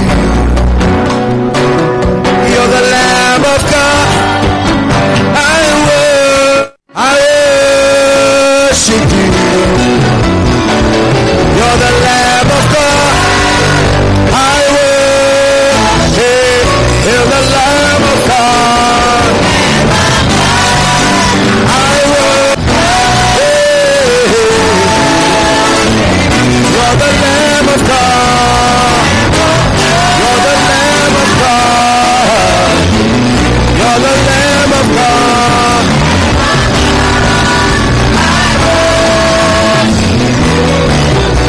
Thus saith the Spirit of the Lord, causing the eyes of men to open and the ears of many, for you will step into a season that you will know, saith the Spirit of the Lord. I am causing the hand of the great to walk upon great paths. The Lord says, I'm causing the hand of the great to walk upon Maparusa Kabrianda Kaliga Rakabarike Posia. For it shall be a season like none other, saith the Spirit of the Lord.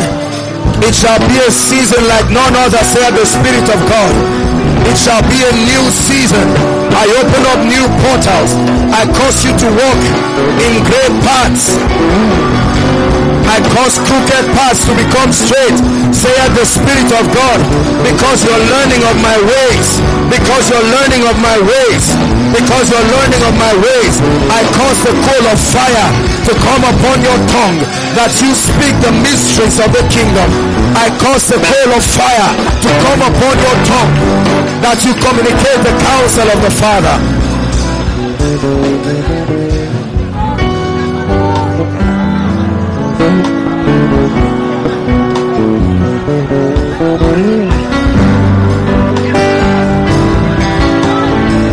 For I will teach you wisdom, saith the Spirit of the Lord. For I will teach you wisdom, and I will cause you to walk in my ways, saith the Spirit. For I will teach you wisdom. I will teach you wisdom. I will teach you wisdom. Have I not said there is a way that seemeth right unto a man, but the end thereof are the ways of death? I will teach you wisdom, and I will cause you to walk in my precept by precept. I will teach you wisdom, the path of wisdom, the path of glory. I step in teaching you wisdom, causing your ears to hear and to behold, stepping into new dimensions. For I teach you wisdom, saith the Spirit of the Lord.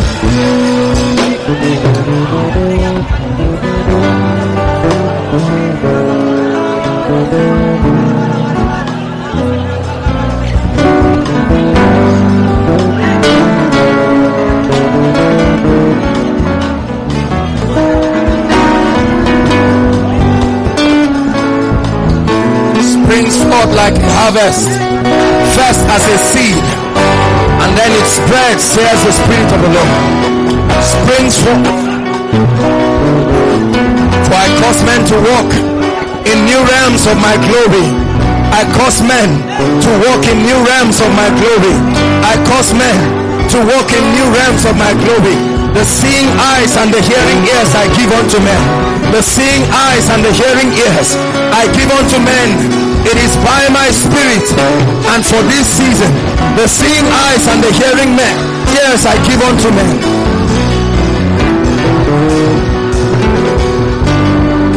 When you learn of my ways and I teach you my precepts, I will glorify you, saith the Spirit of God.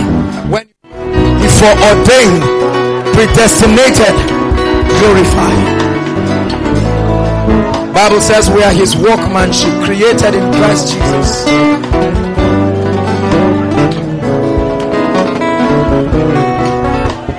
Aparianda Gabaya. Leka broske barian taktu zimahadiana kabas. For it comes speedily. It comes speedily, saith the Spirit of the Lord. The manifestation of the things that I've spoken unto you. In this season I cause an acceleration. It comes speedily by the Spirit. Those things that I have spoken unto you, the communications of the night time, saith the Spirit of God. It comes speedily. The communications of the night time, saith the Spirit of the Lord. I cause it to come speedily. The communications of the night time, saith the Spirit of the Lord. I cause it to manifest speedily. By grace, by grace. That's what I hear in the Spirit. By grace, by grace, by grace, by grace.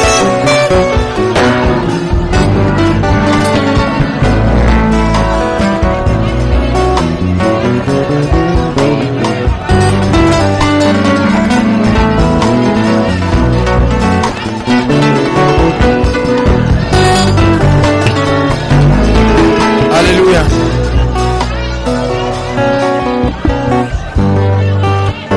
When you learn of the ways of the Spirit, you are built and equipped, trained and empowered, and you will begin to function as though you are a God in the earth. Psalms 82 verse 1, it said, God stands in the congregations of the mighty and he speaks to them. Then he says, know ye not that ye are gods, and all of you are children of the Most High. He said, they know not, neither do they understand. They walk in darkness. He said, the earth is out of course. Koinonia is a place where we learn the ways of the Spirit. For Job said, there is a path where the eyes of the vulture has not seen. There is a place where the feet of the lion has not trodden upon. And when God brings us into these realities in the Spirit, causing us to comprehend the things of the Spirit, the knowledge that you have in the Spirit is the authority that you will command in this realm. That's what the Holy Ghost is communicating unto me. I have said ye are gods. I have said ye are gods. Rise up, mighty men. I have said ye are gods, saith the Spirit of the Lord. Have I not said ye are gods? Rule, take charge, subdue, take territories, saith the Spirit of the Lord. I have said ye are gods. I have said ye are gods. Gods to the system. Gods to the system. I'm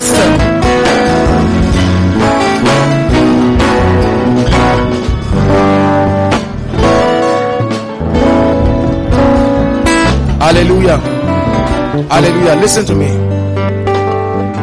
One of the greatest tragedies in the church is that we do not understand the ways of the Spirit. Hallelujah. We have many ways, we have many methods to do different things. Hallelujah. But there is a way. The Bible speaking, Jesus speaking to Nicodemus, he said the wind bloweth where it listeth. You cannot tell where he's going and where he's coming. He says, so is one who is led of the Spirit. He said, for as many who will allow themselves to be under the governing influence of the Spirit, he says, such are the sons of God. The Greek word here is weos, those who by reason of knowledge have attained the same status with their Father.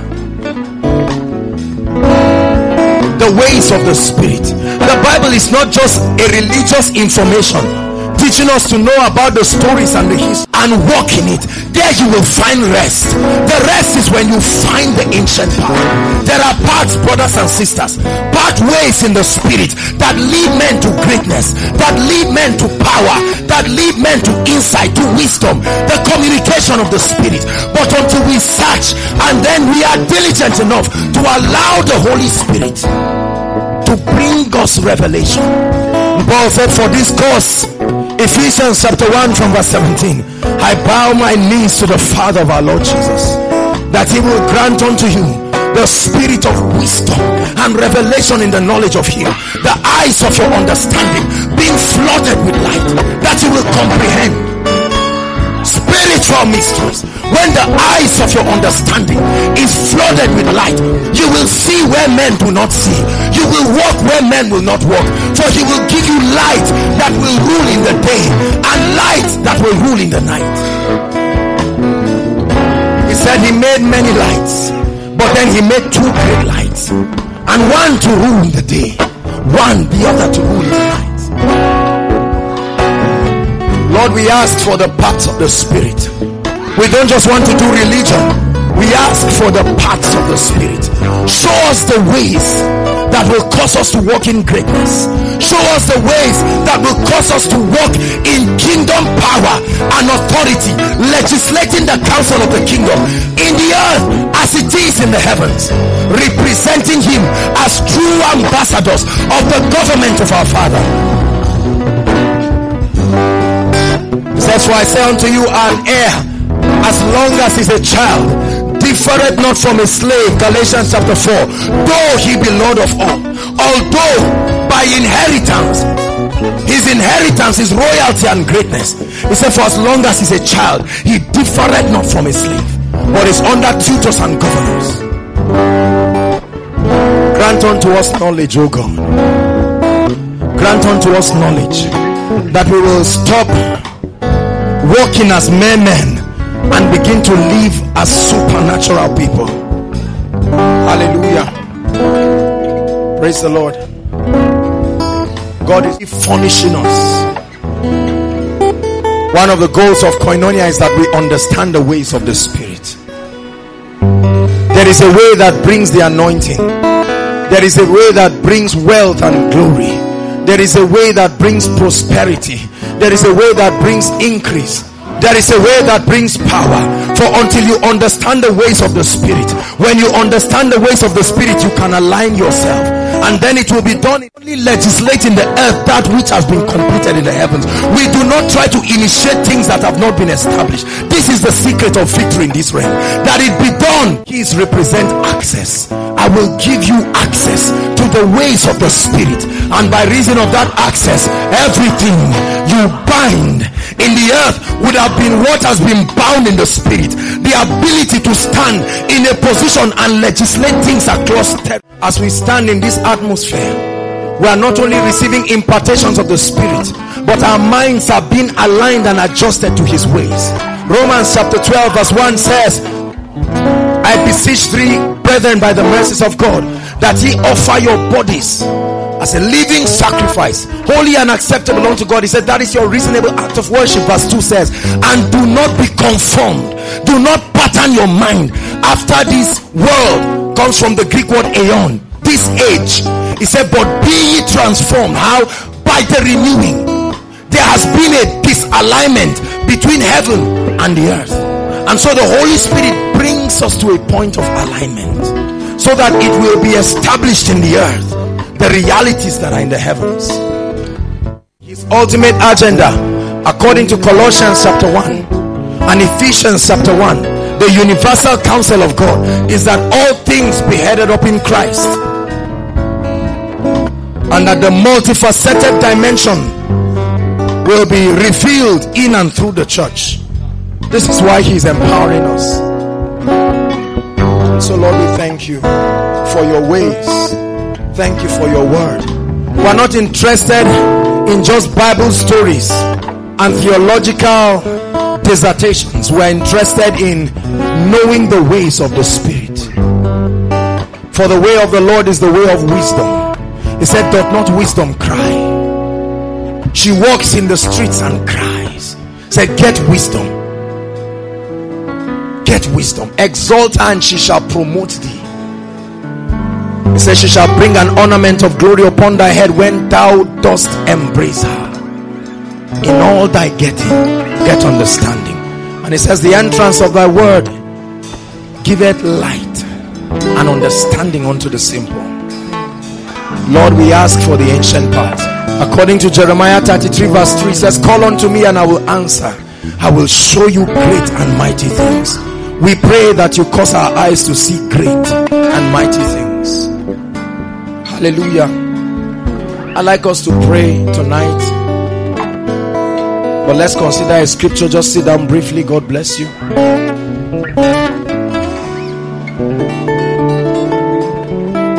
presence of God is very strong and mighty in this place.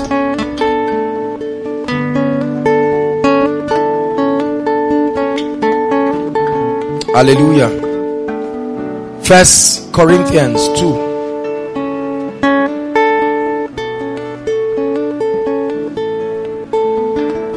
Someone with ulcer, I rebuke it right now in the name of the Lord Jesus. You came here with ulcer, listen to me, is gone now. We are not negotiating. I stand as touching the authority of the King of this kingdom, and in the name of the Lord Jesus Christ, I declare that you are perfect. 1 Corinthians chapter 2. Bless us tonight, Lord. Verse 4.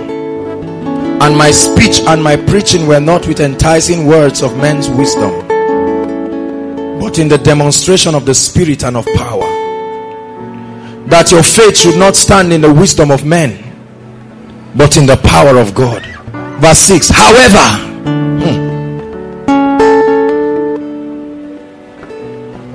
we speak wisdom among them that are perfect. The word perfect there is mature. Yet not the wisdom of this age, nor of the princes of this age that come to nothing. 7. But we speak wisdom, the wisdom of God in a mystery, even the hidden wisdom which God ordained before the ages unto our glory, which none of the princes of this age knew. For had they known it, they would not have crucified the Lord of glory. But as it is written, eye had not seen. Hallelujah. Look up. Verse 9 tells us that there are things that God has prepared. Is that correct? It tells us that eye has not seen, ear has not heard, it has not come into the comprehension of any man what God has prepared. That means God has prepared something. Hallelujah. But for some reason, the ear has refused to hear and to understand the ways to access those things. The eye has refused to see. The heart has refused to understand. But he said there are things that are prepared. There are treasures. There are things in the spirit that have been prepared. But the Bible says something interesting. Let's read on. Verse 10. It says, but God has revealed them not to everybody. There are a class of people that although eyes, there are things that God has prepared, and the ordinary people cannot see. The Bible makes us to understand that when David came from war with 3 of his servants, they went to the priest and they were asking for bread, and the priest told them something. He said there is no ordinary bread, however, but there is a hallowed bread, the deep things of the spirit. The Bible says that these things have been in store, however, eyes have not seen, ears have not heard, it has not been revealed unto any man. Hallelujah. He said, but God has chosen. Let's read on. Help us tonight, Lord. But God has revealed them unto us. How? By his Spirit. So the Spirit of God is the revealer of the secrets of God. There are secrets. Hallelujah. The Holy Ghost is the revealer of the secrets of God. In the archives of the Spirit, there are revelations, there are patterns, there are strategies for the victory of a believer. But the Bible makes us to understand that eyes have not seen, ears have not heard. He said they have not even come to the comprehension of man's heart. However, there is a class of people that have dared to press and compel God to reveal to them these impossible things by the Spirit. And then he says something, and this is the basis of my message tonight. He says, for the Spirit searches. The Spirit has the ability to go to the treasury of God and find out where are those things that have been locked up in the scroll that will not be opened by ordinary people, that contain revelations and dimensions of authority and power and grace and insight. The Bible says there is something that a believer does that causes the Holy Spirit to start searching. And the Bible says when he searches, he will find what the mind of God is, and he has the ability to bring it back and communicate it to the believer. Hallelujah. Tonight I'm teaching us how to access the deep things of the Spirit.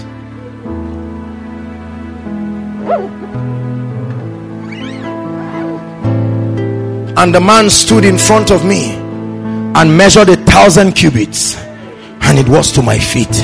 And he measured 1,000 cubits again, and then it was to the knees. And he measured 1,000 cubits, and it was to his chest. He said, and he measured 1,000 cubits again, and it was an overflowing river. And he said, wherever that river went to, every fish that was dead would come alive.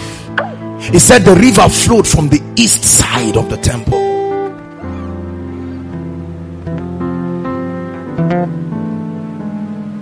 There are many spiritual mysteries that God's people are ignorant of, and lack of pressing into these dimensions of knowledge has been the reason why we do not command the kind of authority that will give us access to be true ambassadors.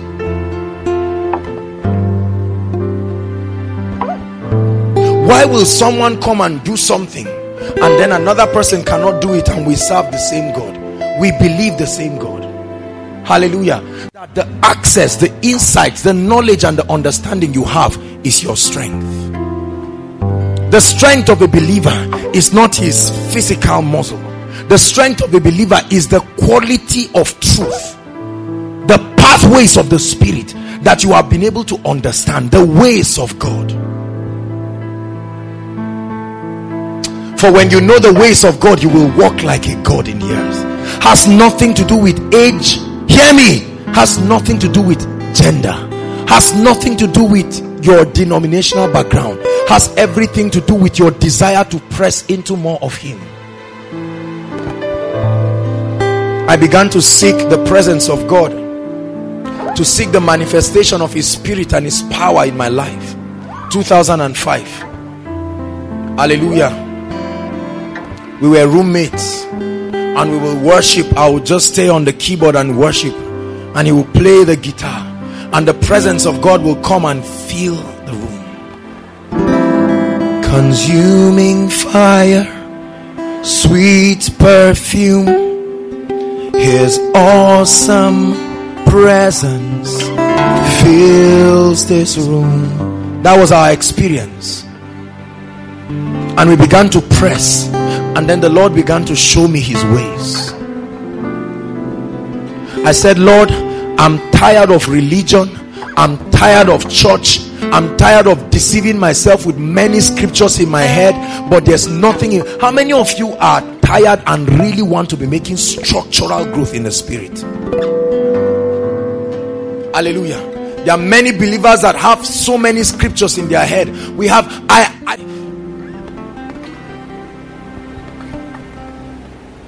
And so my concept of spiritual growth is not how much you finish your Bible. My concept of spiritual growth is how much you understand the ways of God. You understand His principles and His precepts. How much you have come into alignment with the things of the Spirit. That you can reveal His glory. You can be a portal that opens up men to the realities of the Spirit. Paul prayed a prayer in Ephesians chapter 1 verse 17. Let's look at it quickly, and then we'll come back to Colossians, and we'll come back to 1 Corinthians. The glory of the risen Lord,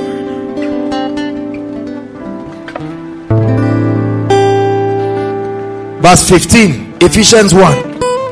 Wherefore I also, after I heard of your faith in the Lord Jesus Christ and love all to all saints, 16, cease not to give thanks for you, making mention of you in my prayers, that the God of our Lord Jesus Christ, the Father of glory, may give unto you what? The spirit of wisdom and revelation in the knowledge of Him. 18. Oh, this is our press tonight. The eyes of your understanding being flooded with light, enlightened. It will cause you to know what is the hope of His calling and what is the riches of the glory of His inheritance in the saints, And what is the exceeding greatness of his power towards us who believe, according to the working of his mighty power. So Paul is saying these things have been established in the spirit, but he's praying and saying, Lord, that you open their eyes, that they will access the spirit of wisdom and revelation. And tonight I want to share a simple secret with us, and then we will pray. For when you know how to access the secrets of the spirit, friends, you will reign in this life. Hear me. You will not reign because you bear a Christian name. It said, rule thou in the midst of your enemies.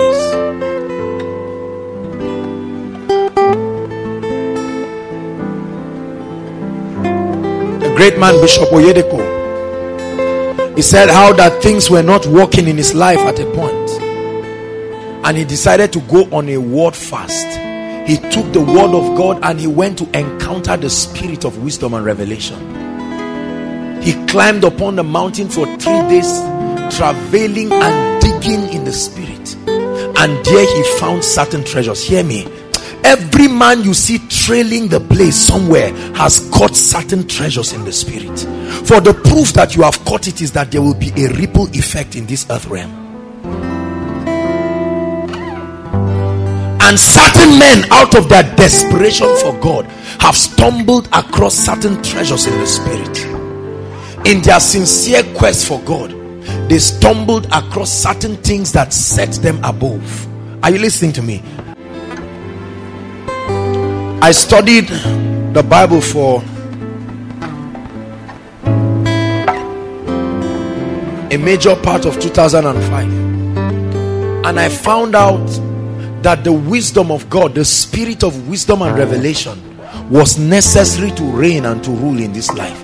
And I began to pray. I said, Lord, you've got to give me this wisdom and revelation. Do something in me. Then the Lord led me to this verse, and he said, son, I will teach you how to tap into this. These are the exact words of God, the deep things of the spirit. Oh, for you don't find gold on the surface. How many of you agree with me? You don't find gold on the surface. You do business in the deep. For if you can access the deep things of the spirit, you will come up with treasures. But the Bible says there were two significant lights, and at their appearance they had the capacity to overshadow every other light. Many of us have pockets of lights here and there, and here and there we are hitting and trial and error spiritual victory. However, when you touch the greater light, listen, when you touch the greater light, you will command victory. Victory.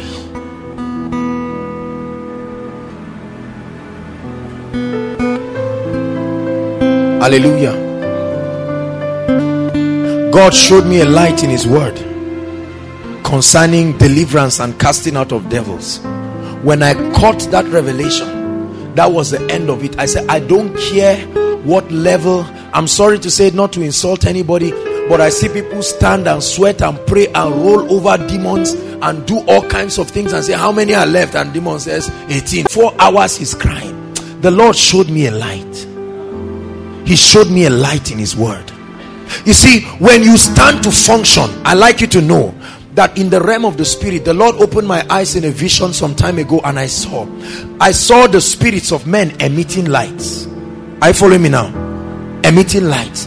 And I wondered, I said, Lord, what is the meaning of this? And he told me the degree of their illumination is equivalent to their understanding of spiritual things. And I saw some people emitting more light. Their spirits were emitting more light. In chemistry we do it. You want to find out certain information about some compounds. What happens? You expose them to light. Light reveals. In the realm of the spirit, from the light you emit, I can know your spiritual level. Are you following me now? So when Jesus was transfigured, he showed us how his spirit man looked. Pure light. The Bible says he dwells in unapproachable light. And every time we press to be like him, we become that light. And as we are changed into that light, we begin to command the authority that that light brings.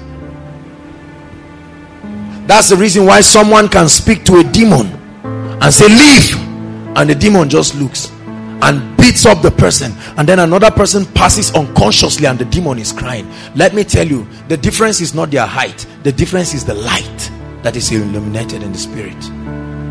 Hallelujah. And light means knowledge. And so Paul prays that our eyes be flooded with what? Light. Light. That we come into the understanding of God's principles, such that if I meet you today and your finances are in a wreck, I should be able to stay with you, and after 2 weeks I should be able to transmit a light. Are you following me now? That will set you ablaze.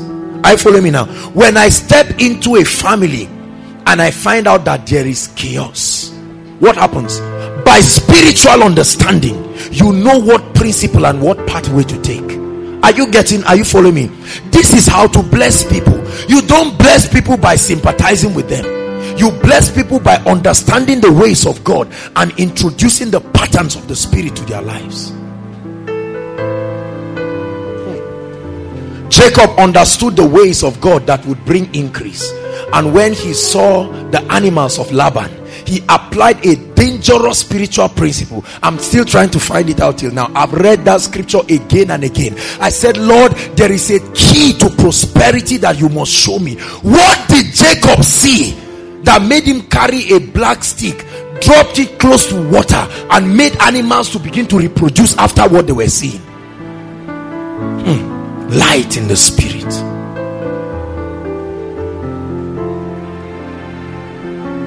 The increase and the expansion that we're experiencing by the grace of God in this ministry came as a result of light.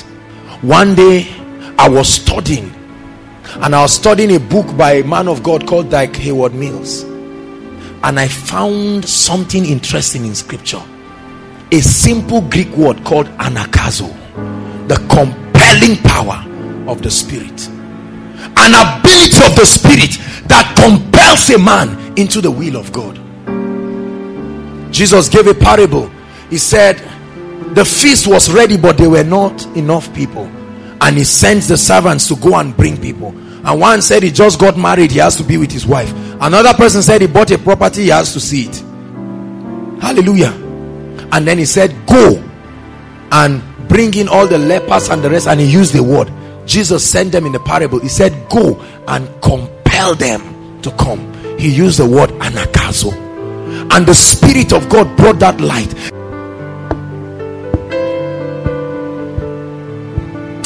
Friends, the light you have and the understanding of God's ways is what will cause you to rule. How many of you believe what I'm sharing? Is it making sense to you, or am I just making noise? So that your pursuit for spiritual growth will not just be haphazard. There are many of us who our spiritual growths are not constructive. Yes, you are doing devotion, but what about the ways of God do you know today that you did not know last week? That's the proof that you are growing. Hallelujah. We stumbled across the spiritual principle of God that brings wealth and prosperity, and he opened the eyes of our understanding to it by the Spirit. And even we cannot stop what the Spirit of God is doing. The miraculous, we didn't always experience the miraculous, but as we kept pressing into God, we kept pressing into God. I got angry and I told God, I said, Lord, I'm tired of headaches just being healed. How about creative miracles? Can't those things happen? And then I had a dream. In the dream I was teaching, and when I was teaching, I was telling them that there were body parts in heaven and all of these things, and then a voice just sounded to me and said, Josh, you are not walking in any significant healing compared to the dimensions you should be walking in. And I was sad. I was really sad. And then the voice spoke in the dream. He said, you must find a scripture where I showed something about creative miracles, and then it will be released in your life. And then the Lord told me, don't use Google, don't use anything. And the Holy Spirit gave me expo. He said it's in the book of Psalms. read Psalms, you will stumble across something that David saw. Are you following me, please? Are you getting blessed? The Bible says Jacob went to a place. Did you know that where Jacob laid down, his father had anointed that place and made a covenant there? Little did he know. And so he stumbled to the place of the covenant and he lay down. Suddenly a portal was opened, and Jacob saw. He said that he was in a dream and he saw angels ascending. What is it about this place that made angels to be ascending and descending? And at the top of it was Yahweh himself, and he gave him a revelation that he only would have gotten in the year King Uzziah died. Isaiah, something happened. Ezekiel chapter 1, the Bible says Ezekiel sat by the water brook and suddenly he was caught up in the spirit. There are dimensions that will give us access to rule and to reign. Let's go quickly to share that one. 1 Corinthians, help us, Lord. Help us, Lord. So we have established from 1 Corinthians, look up please. We have established from 1 Corinthians that there are treasures that have been kept in store for us. Do we all agree? Do we all agree? Please help me. Hallelujah. That there are treasures that have been kept for us. The Bible says, eyes have not seen, ears have not heard, it has not been revealed to the heart of man what God has kept. But the Bible says there are a class of people that understood certain spiritual dimensions. Isn't it amazing that David saw things pertaining the new creation, although he was living in the Old Testament? How did David see the coronation of God? The Lord said to my Lord, sit thou at my right. How did he see it? How did David know that the Holy Spirit can stay in a man? He said, cast me not away from your presence and take not your Holy Spirit. How did David know that the throne of God had gates and courts? He said, enter his gates with thanksgiving and his courts with praise. Part of the victories that we command by the Spirit came as a result of uncommon insight that were given by the Spirit. And I want to share with us that way, and then we pray. There is an activity of the Holy Ghost that we need to understand. He is not just an advocate, not just a teacher, not just a strengthener. Comes from the word parakletos. But he is the revealer of the secrets of God. I need to introduce this dimension of the Holy Spirit to us as the revealer of the secrets. The Bible says, but God has revealed them to us. How? By his Spirit. How does the Spirit reveal it? By what? Searching. The Holy Ghost has an ability to search the mind of Christ. And when he searches, he finds the treasures of God that are responsible for our victory in this earth realm. And then he begins to communicate these ways to us. And then when we find these ways, we will begin to walk therein. The Bible says, verse 11, for what man knoweth the things of a man save the spirit of that man? He said, even so the things of God knoweth no man but the Spirit of God. Hallelujah. But then he starts by saying something interesting. He says, when we are among them that are mature, we speak a kind of wisdom. He said it's not the hidden wisdom. I mean, it's not the regular wisdom, the age that is governed by age and intellect and all of this. Hallelujah. He said it's the hidden wisdom.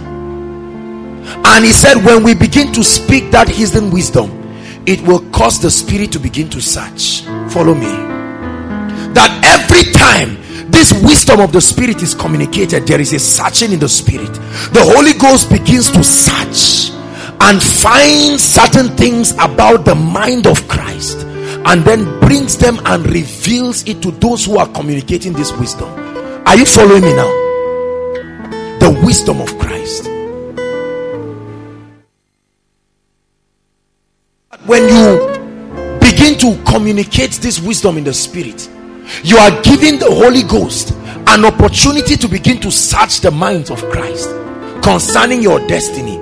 That when you begin to pray and when you begin to communicate this wisdom, the Spirit of God goes to the archives of your destiny and begins to find out the blueprint of God for every season, and then he communicates it to you, and then in obedience you begin to walk in the path of the Spirit. This is the secret of victory. There are many people who miss out on the plan, the goals, the seasons of God in their lives because they do not understand how to search by the wisdom of the Spirit. And so tonight I'm teaching us how to access the deep things of the Spirit. The Bible makes us to understand that God left a prayer language with the believers. Listen, hallelujah. And the concept of tongues and praying in tongues as it relates to our edification has not been understood by many people. How are we edified when we pray in tongues? Yes, we understand that we are built up, we are edified, but how are we edified? Hallelujah. One of the ways we are edified is that when we pray, we access the deep things that are in the mind of the Father. Look at me. You do not know by yourself the prophetic blueprint of your life. I hope you know that. You do not know by yourself. And hear me, sometimes you search the scripture, but you cannot find verbatim certain revelations that are customized to your own life. I don't know if you understand what I'm saying. Here and there you may find stories and principles that you can apply, but there are certain times you come in your life where you need a customized strategy by the Spirit. Are you following me now? At that time, the Holy Ghost goes to the mind of the Father and begins to search the file and the archives of your life. How did God design that you will overcome in this area? And then the Holy Ghost searches and he comes and begins to communicate these things to you. Hallelujah. God gives you a ministry and you are praying and say, Lord, we are trusting you for increase. The moment you engage in this principle in the Spirit, suddenly the Spirit begins to search. He begins to search and he finds out and delivers to you the blueprint that God has designed for you. Somebody else will use that same blueprint and fail because he needs a strategy by the Spirit. Are you following me? David Yongicho was praying for increase. The pastor of the largest church in Asia was praying for increase and things were not working. And as he began to search the mind of Christ by the Spirit, God began to communicate certain things to him. I'll never forget when we were preparing for Massacre Crusade. We had stretched ourselves. It was 3 days to the crusade and we needed almost 0.8 million or something in 3 days. We had to raise it. The PFN people were calling in Abuja and say send money and all of this. Hallelujah. And because of this secret God had taught me, I said, Lord, there has to be a strategy. How many of you know that every time you encounter a roadblock in your life, it's simply that you need a strategy? Until you get the strategy, you will suffer and perish. But when you get the strategy, you will rise. I don't care what the challenge is. When the strategy comes, light has come. You will arise. You will shine. Why? Because your light is come. Until the light comes, you remain there. And so I began to pray. And as I began to pray in the Spirit, the Holy Ghost began to search. And then he revealed to me a strategy. And that was the strategy that we activated by the Spirit. And he helped us. We had a successful crusade. And even on the crusade ground, a time came we needed some more funds. And God gave us a strategy. Many people suffer and perish and languish in life, although they are kings. They are tongue-talking people because they do not understand this dimension of the Spirit as the revealer of the secrets. So many people try to push through their life, hoping and wishing that what they are doing will bring the desired results. You want a job, you just sit down and guess and say the natural thing to do is to submit CVs. Why will we not go to the Spirit who is the revealer of the secrets? Search the archives of the Father. Give me some accuracy and precision in my life. Are you following me now? So that when you search the mind of the Father, you will understand what is the counsel of God for you. And then the Lord tells you, just get up, and go and greet Brother John. Hold your CV on your hand. It doesn't make sense, but that's the spiritual strategy that the Lord has. Are you following me now? I'm teaching you how to access the deep things of God, and you get up and you move like a madman, and while you're walking there is a divine connection. And then Brother John comes with his friend and he says, we are just looking for someone. Strategy comes from the Greek word stratomai, the patterns of the spirit that leads to victory. Hallelujah. I began to seek the face of the Lord over our prosperity as a ministry, and I said, Lord, what is the strategy? And then as I began to pray in tongues, a scripture came to me: follow them who through faith and patience have obtained the promise. That was the strategy. Straight up, no waste of time, no beating about the bush. I started finding out from successful ministries what were the principles. Hallelujah. And I stumbled across a revelation that Bishop Oyedepo shared, and he struck a chord in me. He said this ministry, he said the Lord showed him something, that the ministry tithes as a ministry. And I told the treasurer, I said, never should there be any week that we will not tithe. And I activated that revelation by reason of the strategy. Are you following me now?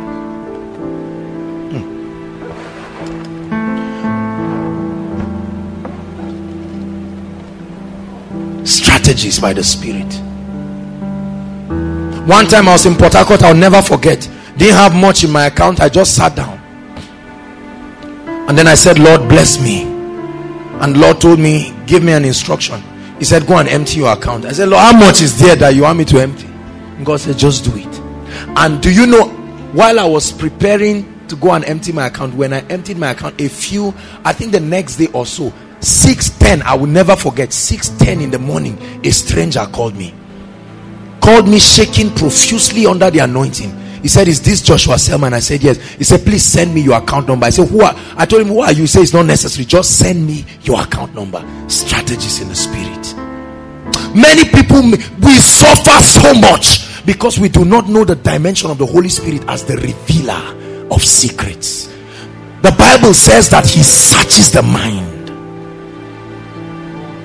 Are you getting blessed tonight? Because I want us to pray. There are many things we need direction for and precision for, and the Holy Ghost is there to bring us into that reality. Sometimes when I want to preach, I say, Lord, what am I going to share? And I just pray in tongues, and as I look, just praying, and then suddenly light comes. A scripture I've been looking at every time, light comes from it.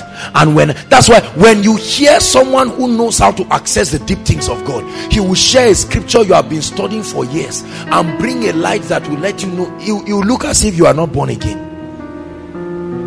Hallelujah. Light by the Spirit. This is a spiritual principle that we have all practiced. Strategies by the Spirit. Strategies by the Spirit. Strategies by the Spirit. Everything you see us do, we never do anything that we do not have a word for. Strategies by the Spirit. And let me tell you, the instructions of God, when they come to you, is the wisdom of God. They may not make sense. Hallelujah. One day I was praying for a lady, and the Lord said I should tell her to lay both of her hands on my head. That was a strategy for her miracle. It didn't make sense. However, she got healed. Are you following me? Very important. I'll never forget. Steve, please come. We're going to Pangshin for our crusade, and the car spoiled on the way. Remember? I mean, the car spoiled. We did everything we could do. The crusade was to start by 5. At about 3, we're still on the way. Can you imagine that kind of embarrassment? We're angry, we prayed, we did everything, and everybody just went to sit there everywhere. We just said, God, and then while Steve sat down, he began to play the minstrel. Please, can you play this good old minstrel? That's brought us a lot of things. Strategies by the Spirit. Suddenly, God gave me a strategy. And Brown, I'll never forget. At once, we got angry in our spirits, and all of us, everybody, enter the car. They are all witnesses. Enter the car, and that's how the driver had been trying to keep. Steve just started playing, and he didn't stop playing, and we all started praying in tongues. And we told the driver he wasn't a believer, so just do whatever we tell you to do. Now kick this car. Strategies. He tried kicking, we just kicked this car, and then he kicked the car that had, we did everything we could do, and the car started suddenly. And that's how we drove that car right to the crusade ground. See, let me tell you, when you know how to access the wisdom of the Spirit, you will never be in a position where you don't know the way to come out. That's why the Bible says, for we know that all things. A believer can never be disadvantaged, because at every time there is a way to access the strategy of the Spirit that can turn everything, good or bad, in the realm of the Spirit. It makes no difference. God can multiply it by a factor that will work out for your good.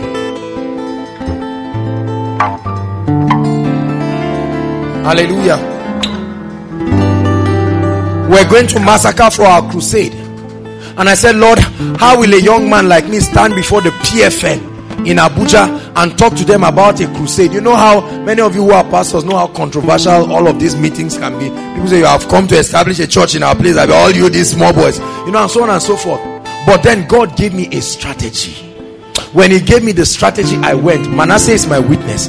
I met the PFN as a corporate body only once, and these people began to run their lives to death to organize this crusade. Many of them old enough to be my father. They went out of their ways to do things, and when many of them saw me, I mean the whole ENI team, when we came and they looked at me wearing jeans, some of them were angry. I said, you mean is this small boy that's me? It's not about me. For when you find the strategy, your age, your size, whether you can speak English or not is totally irrelevant, because when it is established in the heavens, nothing will stop it in this realm. Hallelujah. It's time for us to begin to rule. It's time for us to begin to reign.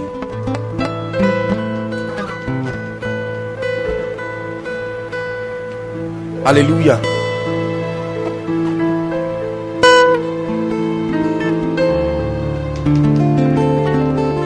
Every time you see me preach, and then I sing, and then I preach, and then I sing, you know why? That was a strategy that was revealed to me. When I began to seek God, and when he began to walk in me, God told me, son, this is going to be your strategy. And so the anointing came and caused me to begin to walk in that way, and it has become a pattern. Are you following me, please? Strategies. I hail you, Most High. The clash of the cymbal. Many of you find out that I love the clash of the cymbal because it was a spiritual strategy that was given. I found out about the Davidic order of worship, the patterns that David followed to access the heart of God. And I saw, he said, praise him with the 10-stringed instrument, praise him with the clash of the cymbal.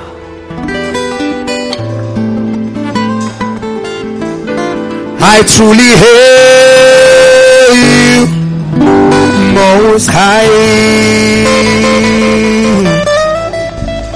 I hail you, Most High. I said, Lord, grant me a supernatural ability that I will never lack words to speak in due season. I said, Lord, what is the spiritual pattern? What dimension of the Spirit is responsible for that operation? And then the Lord took me to Psalms 45. My heart is inditing a good matter. Yea, I speak of excellent things. It says, my tongue is the pen of a ready writer. My tongue is a pen of a ready writer. And from that day, what the Bible calls the gift of utterance came upon me. The ability to communicate spiritual things, to compare spiritual things. Spiritual.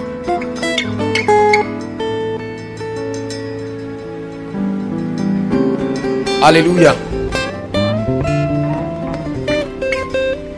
I told God something. I said, Lord, grant me grace so I don't run into trouble and live an immoral life and do all of these things. I said, Lord, I'm a young man. What's the way forward? And as I prayed, the Lord gave me a revelation. Hallelujah. He gave me a revelation from his word. He said, now unto him who is able to keep you from falling. Jude 24 has only one chapter, and light came from that scripture. It was a strategy. Many times when I talk to ladies, I tease them and I say, if not because of that scripture, maybe I'll have children that will fool or luxurious hostel. But there is a strategy. The Bible says, how can a young man keep his way pure? He said, by meditating on the law of the Lord. Hallelujah. Accessing the deep things of God by praying in the spirit. That every time you begin to pray in the spirit, what happens? The Holy Ghost begins to search. The Bible says he searches the mind and begins to. That's how. Do you know that that's how many people in the world write songs? By divination. Hallelujah. They listen to Yanni or under the influence of all kinds of things, and the demonic spirit starts searching, and it searches the new trend of music that will happen in the next 5 years and brings it and reveals it to Michael Jackson and all of these people, and then they begin to sing it and they open up the new trend. That's how the Holy Spirit can search things. The Holy Spirit, who sees the future, will search things and give you instructions now that will not make sense, but as you walk, you will find out that you are walking in the wisdom of the. Are you listening to me? When the woman came and met the prophet, he gave her a strategy. He said, what do you have in your house? And the woman said, nothing except a cruse of oil. He said, quickly go and borrow vessels. Borrow, not a few. Are you following me now? We must know how to access the things of the spirit. Never try to do things in the spirit without the word of God and the voice of God giving you the strategy. You will fail, no matter how it looks like it's working. He said the spirit searching all things, yea, the deep things of God. And we are going to pray right now. We're going to say, Lord, as I begin to pray in tongues, search deep things concerning my destiny. Many of us need deep things concerning the new levels of our lives. Many of us need it concerning our finances and our businesses. Stop beating around the bush. Search for the strategies of the spirit. Rise up on your feet.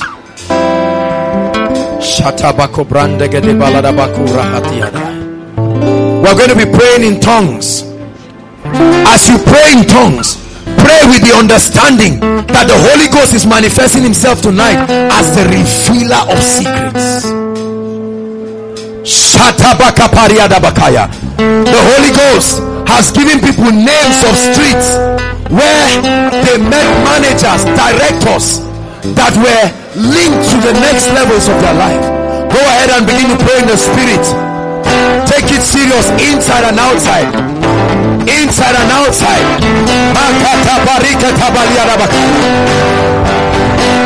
For the Holy Ghost has made these things known.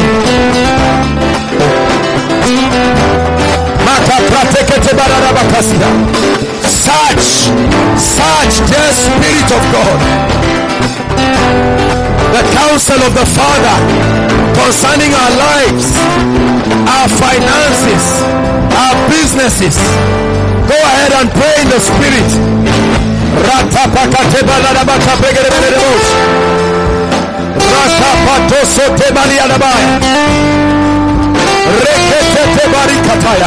Concerning your ministry, search, pray in the spirit.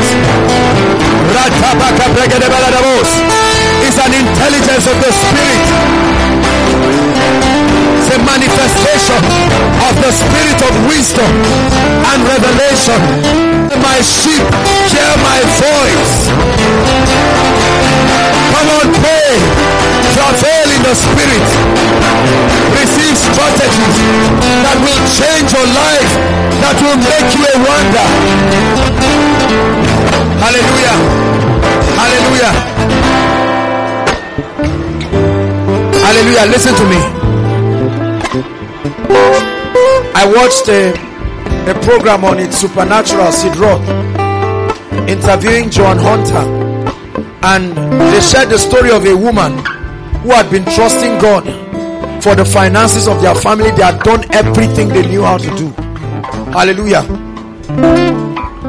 And then she went to the Lord and she prayed, and the Lord caused her to sleep. When she slept, she saw an optical design, you know, something about medicine, just optics. And when she got up with that same revelation and she drew it, are you following me now? And she took it to the hospital, just casually. And then she showed the consultants, and when they looked at it, they were all amazed. And they looked at her, they said, where did you get this? She said she found it from her dream. Are you following me now? And then they looked at it, they said they had been researching to solve the problem that optical design brought. And they said, for starters, they gave her right there and then $20 million, a check of $20 million, as a result of receiving a strategy from the Spirit. I have seen an evil upon the sun, that servants are riding on horses while the princes walk afoot. He said, you will die like mere men and fall like one of these princes. Hallelujah. Strategies. Some of the songs that we sing here, they are strategies. You just pray in tongues and you lie down and sleep, and suddenly you hear the melodies of heaven. Hallelujah. So praying in tongues is not just a symbol of Pentecostalism. It gives an opportunity to engage the Holy Ghost to begin to search mysteries about your life.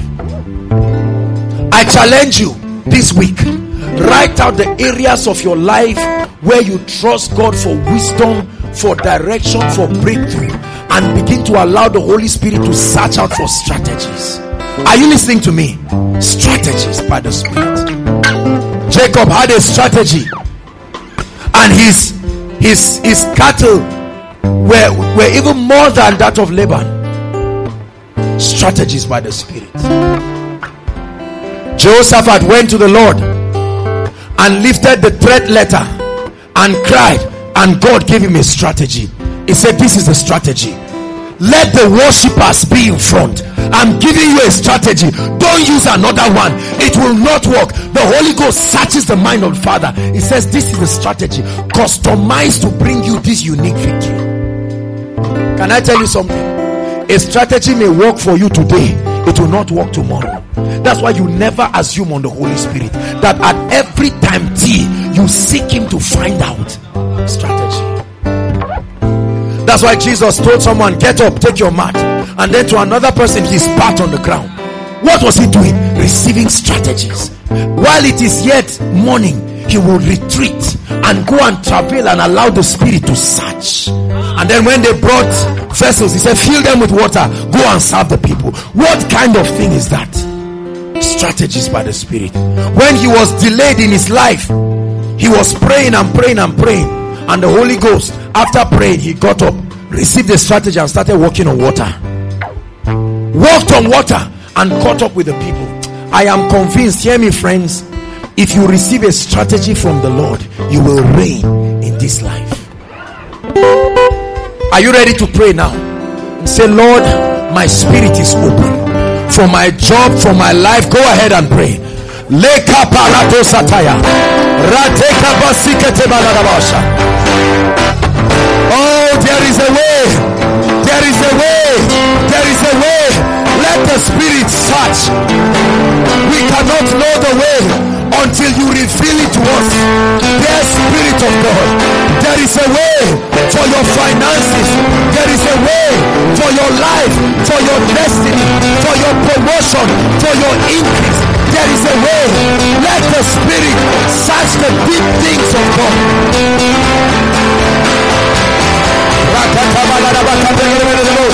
Come on, engage the Spirit, communicate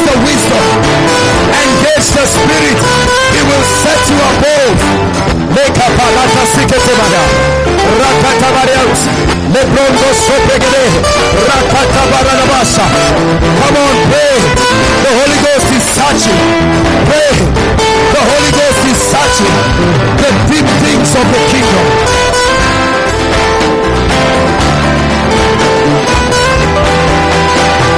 You will hear a voice. Come on, pray. You will hear a voice.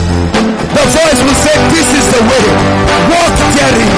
Then you will find rest. You will hear a voice. Pray until you hear the voice. Pray until you hear the voice. It's a sacrifice. But when the voice comes, you will find rest. When the voice comes, you will find rest.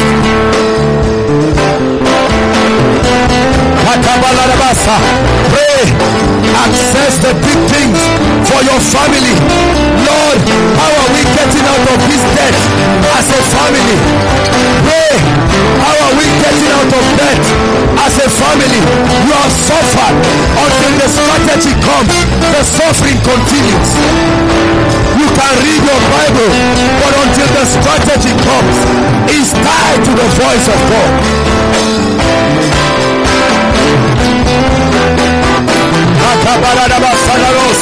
Come on, pray for more. This is for your destiny. Pray some more. The voice is speaking. Pray some more. The voice is speaking. Pray. The voice is speaking. In the name of Jesus. Speaking, speaking, speaking. The Holy Ghost is searching the deep things of God. It has been written in the volume of the books. It has been written concerning your life. Your life is not a mistake. Your life is not an accident. It has been written. Hallelujah. Listen to me. Listen to me. Hear me. The word of God says, lo, I come in the volume of the book as it is what? Written. It has been written. Your life has been drafted. You are a prophecy in fulfillment. Stop struggling. What is in the book? Let the Holy Ghost guide you. Your life should not be trial and error. According to the prophetic pattern that has been written in the book, what is it for your life? Hallelujah. Hallelujah. We are not on air today, not because we cannot go on air. According to the strategy we receive from God, the season has not come yet. So no matter what motivation someone brings, we'll say thank you. When you hear God, you will know how to say thank you to opportunities that open but are not of God. Not every open door is anointed, friends. Are you listening to me? When I began to search for the venue for Koinonia, I was praying by the Spirit. I love praying because I know the Lord will shock me with a new strategy. I had a list of many ministries that I wrote, and as soon as I was praying, I was just praying, and then I had in my spirit CGC. I saw written CGC. That was it. No struggle, no nothing. I said, Lord, how will this happen? And then we went to Prof's house, and God connected us through Prof, and we have this venue today. What you see today is a brainchild of the strategies of the Spirit. Hallelujah. The voice of God will end sorrow in your life. I'm telling you. I'm telling you. Believe this. It's God's provision for you. When you find yourself in a crossroad, stop trying. If you could help, you will not be in the crossroad in the first place. And so trust the Spirit. Take on the wisdom of the Spirit. Begin to pray. Many of us just pray because we want to feel electrified, and then we fall down and then we get up. No. Every time I pray with excitement, because I say, just give me, let me pray. I tell them every time in the leaders meeting, whenever we are speaking and there is a situation, I say, no, let's pray about it. Oh, for when I go to him in the secret, the Holy Ghost will search. E&I initializing 2011 November. What is the prophetic blueprint? And then the Holy Spirit says, son, this is what you do. And then when God tells us what to do, whether we like it or not, we are going to do it. It's not about your feelings, it's about his word. Hallelujah. When they were building Canaan land, they had fixed all the doors and everything, and they found out that there was an adjustment they needed to do in the auditorium. Hallelujah. And the truck that they would push in would not enter, because, and all the architects with their intellect and everything, they said, we'll have to break this door. Oyedepo said, no, don't break any door. And he went and locked himself and began to pray. And when he prayed, he came out. He said, here's the strategy: puncture the tire, push it in, pump it back. Simple strategies by the Spirit. Isn't it amazing how we suffer again and again until the strategy of the Spirit comes? That's what we do sometimes when we are ministering. You see us do foolish things. We can just say the Holy Spirit says, shout Jesus. Strategy. That's the kind of that's why you see, for every case there is the wisdom of the Spirit that guides. And all we keep doing is worshiping until the voice comes. You can't guess and assume. You will be disappointed. We wait on him until his voice comes, and then the Lord begins to move and says, let the people shout Jesus 3 times. And then we shout Jesus, and we ourselves are amazed seeing the wonders. Yeah. Hallelujah. Lord, I pray for everyone under the sound of my voice, that from tonight they will learn to pray in the Spirit until that voice comes. Receive the quickening grace of the Spirit in the name of the Lord Jesus Christ. Receive the quickening grace of the Spirit in the name of the Lord Jesus Christ. I speak it into your life. I prophesy it into your life. Receive it in the name of Jesus. The ability to stay until you hear divine direction from God. You will tap into the wisdom of the Spirit. You want to go and preach somewhere, and they say preach on greatness. Just say, greatness, I know the scripture. Why do you know the scripture? You begin to pray. This is our secret. Let me tell you something. A prayerless Christian is truly a powerless Christian. And then a Christian that prays amiss is also a suffering Christian, because you pray for hours. I see people pray and fast and fast and fast and pray for hours, but they pray amiss, beating about the bush, not knowing the ways and the path of the Spirit. Have you learned something tonight? Hallelujah. So throughout this week, this is the assignment now. Write it. You're going to list all the areas of your life that you are trusting God for victories and breakthroughs, and you will lock yourself somewhere and pray. Put worship song. Hallelujah. And pray in the Spirit pray with your Bible in your hands, because oftentimes the Lord will communicate his wisdom to you through the word. You're just praying and you hear Isaiah 25 verse 18. Write it down. Keep praying. Keep praying. Then you will get a direction, and when you move, you will find rest for your souls. This is a strategy that will set you above forever. Lift up your hands as we round up. Lord, we thank you for tonight. In the name of the Lord Jesus Christ.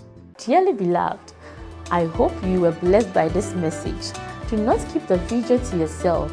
Share to as many as you can to help them bless. Check our homepage for more of our messages. Subscribe to the channel, comment on it, like it. See you on our next video. Bye. Pray, pray, pray for your destiny.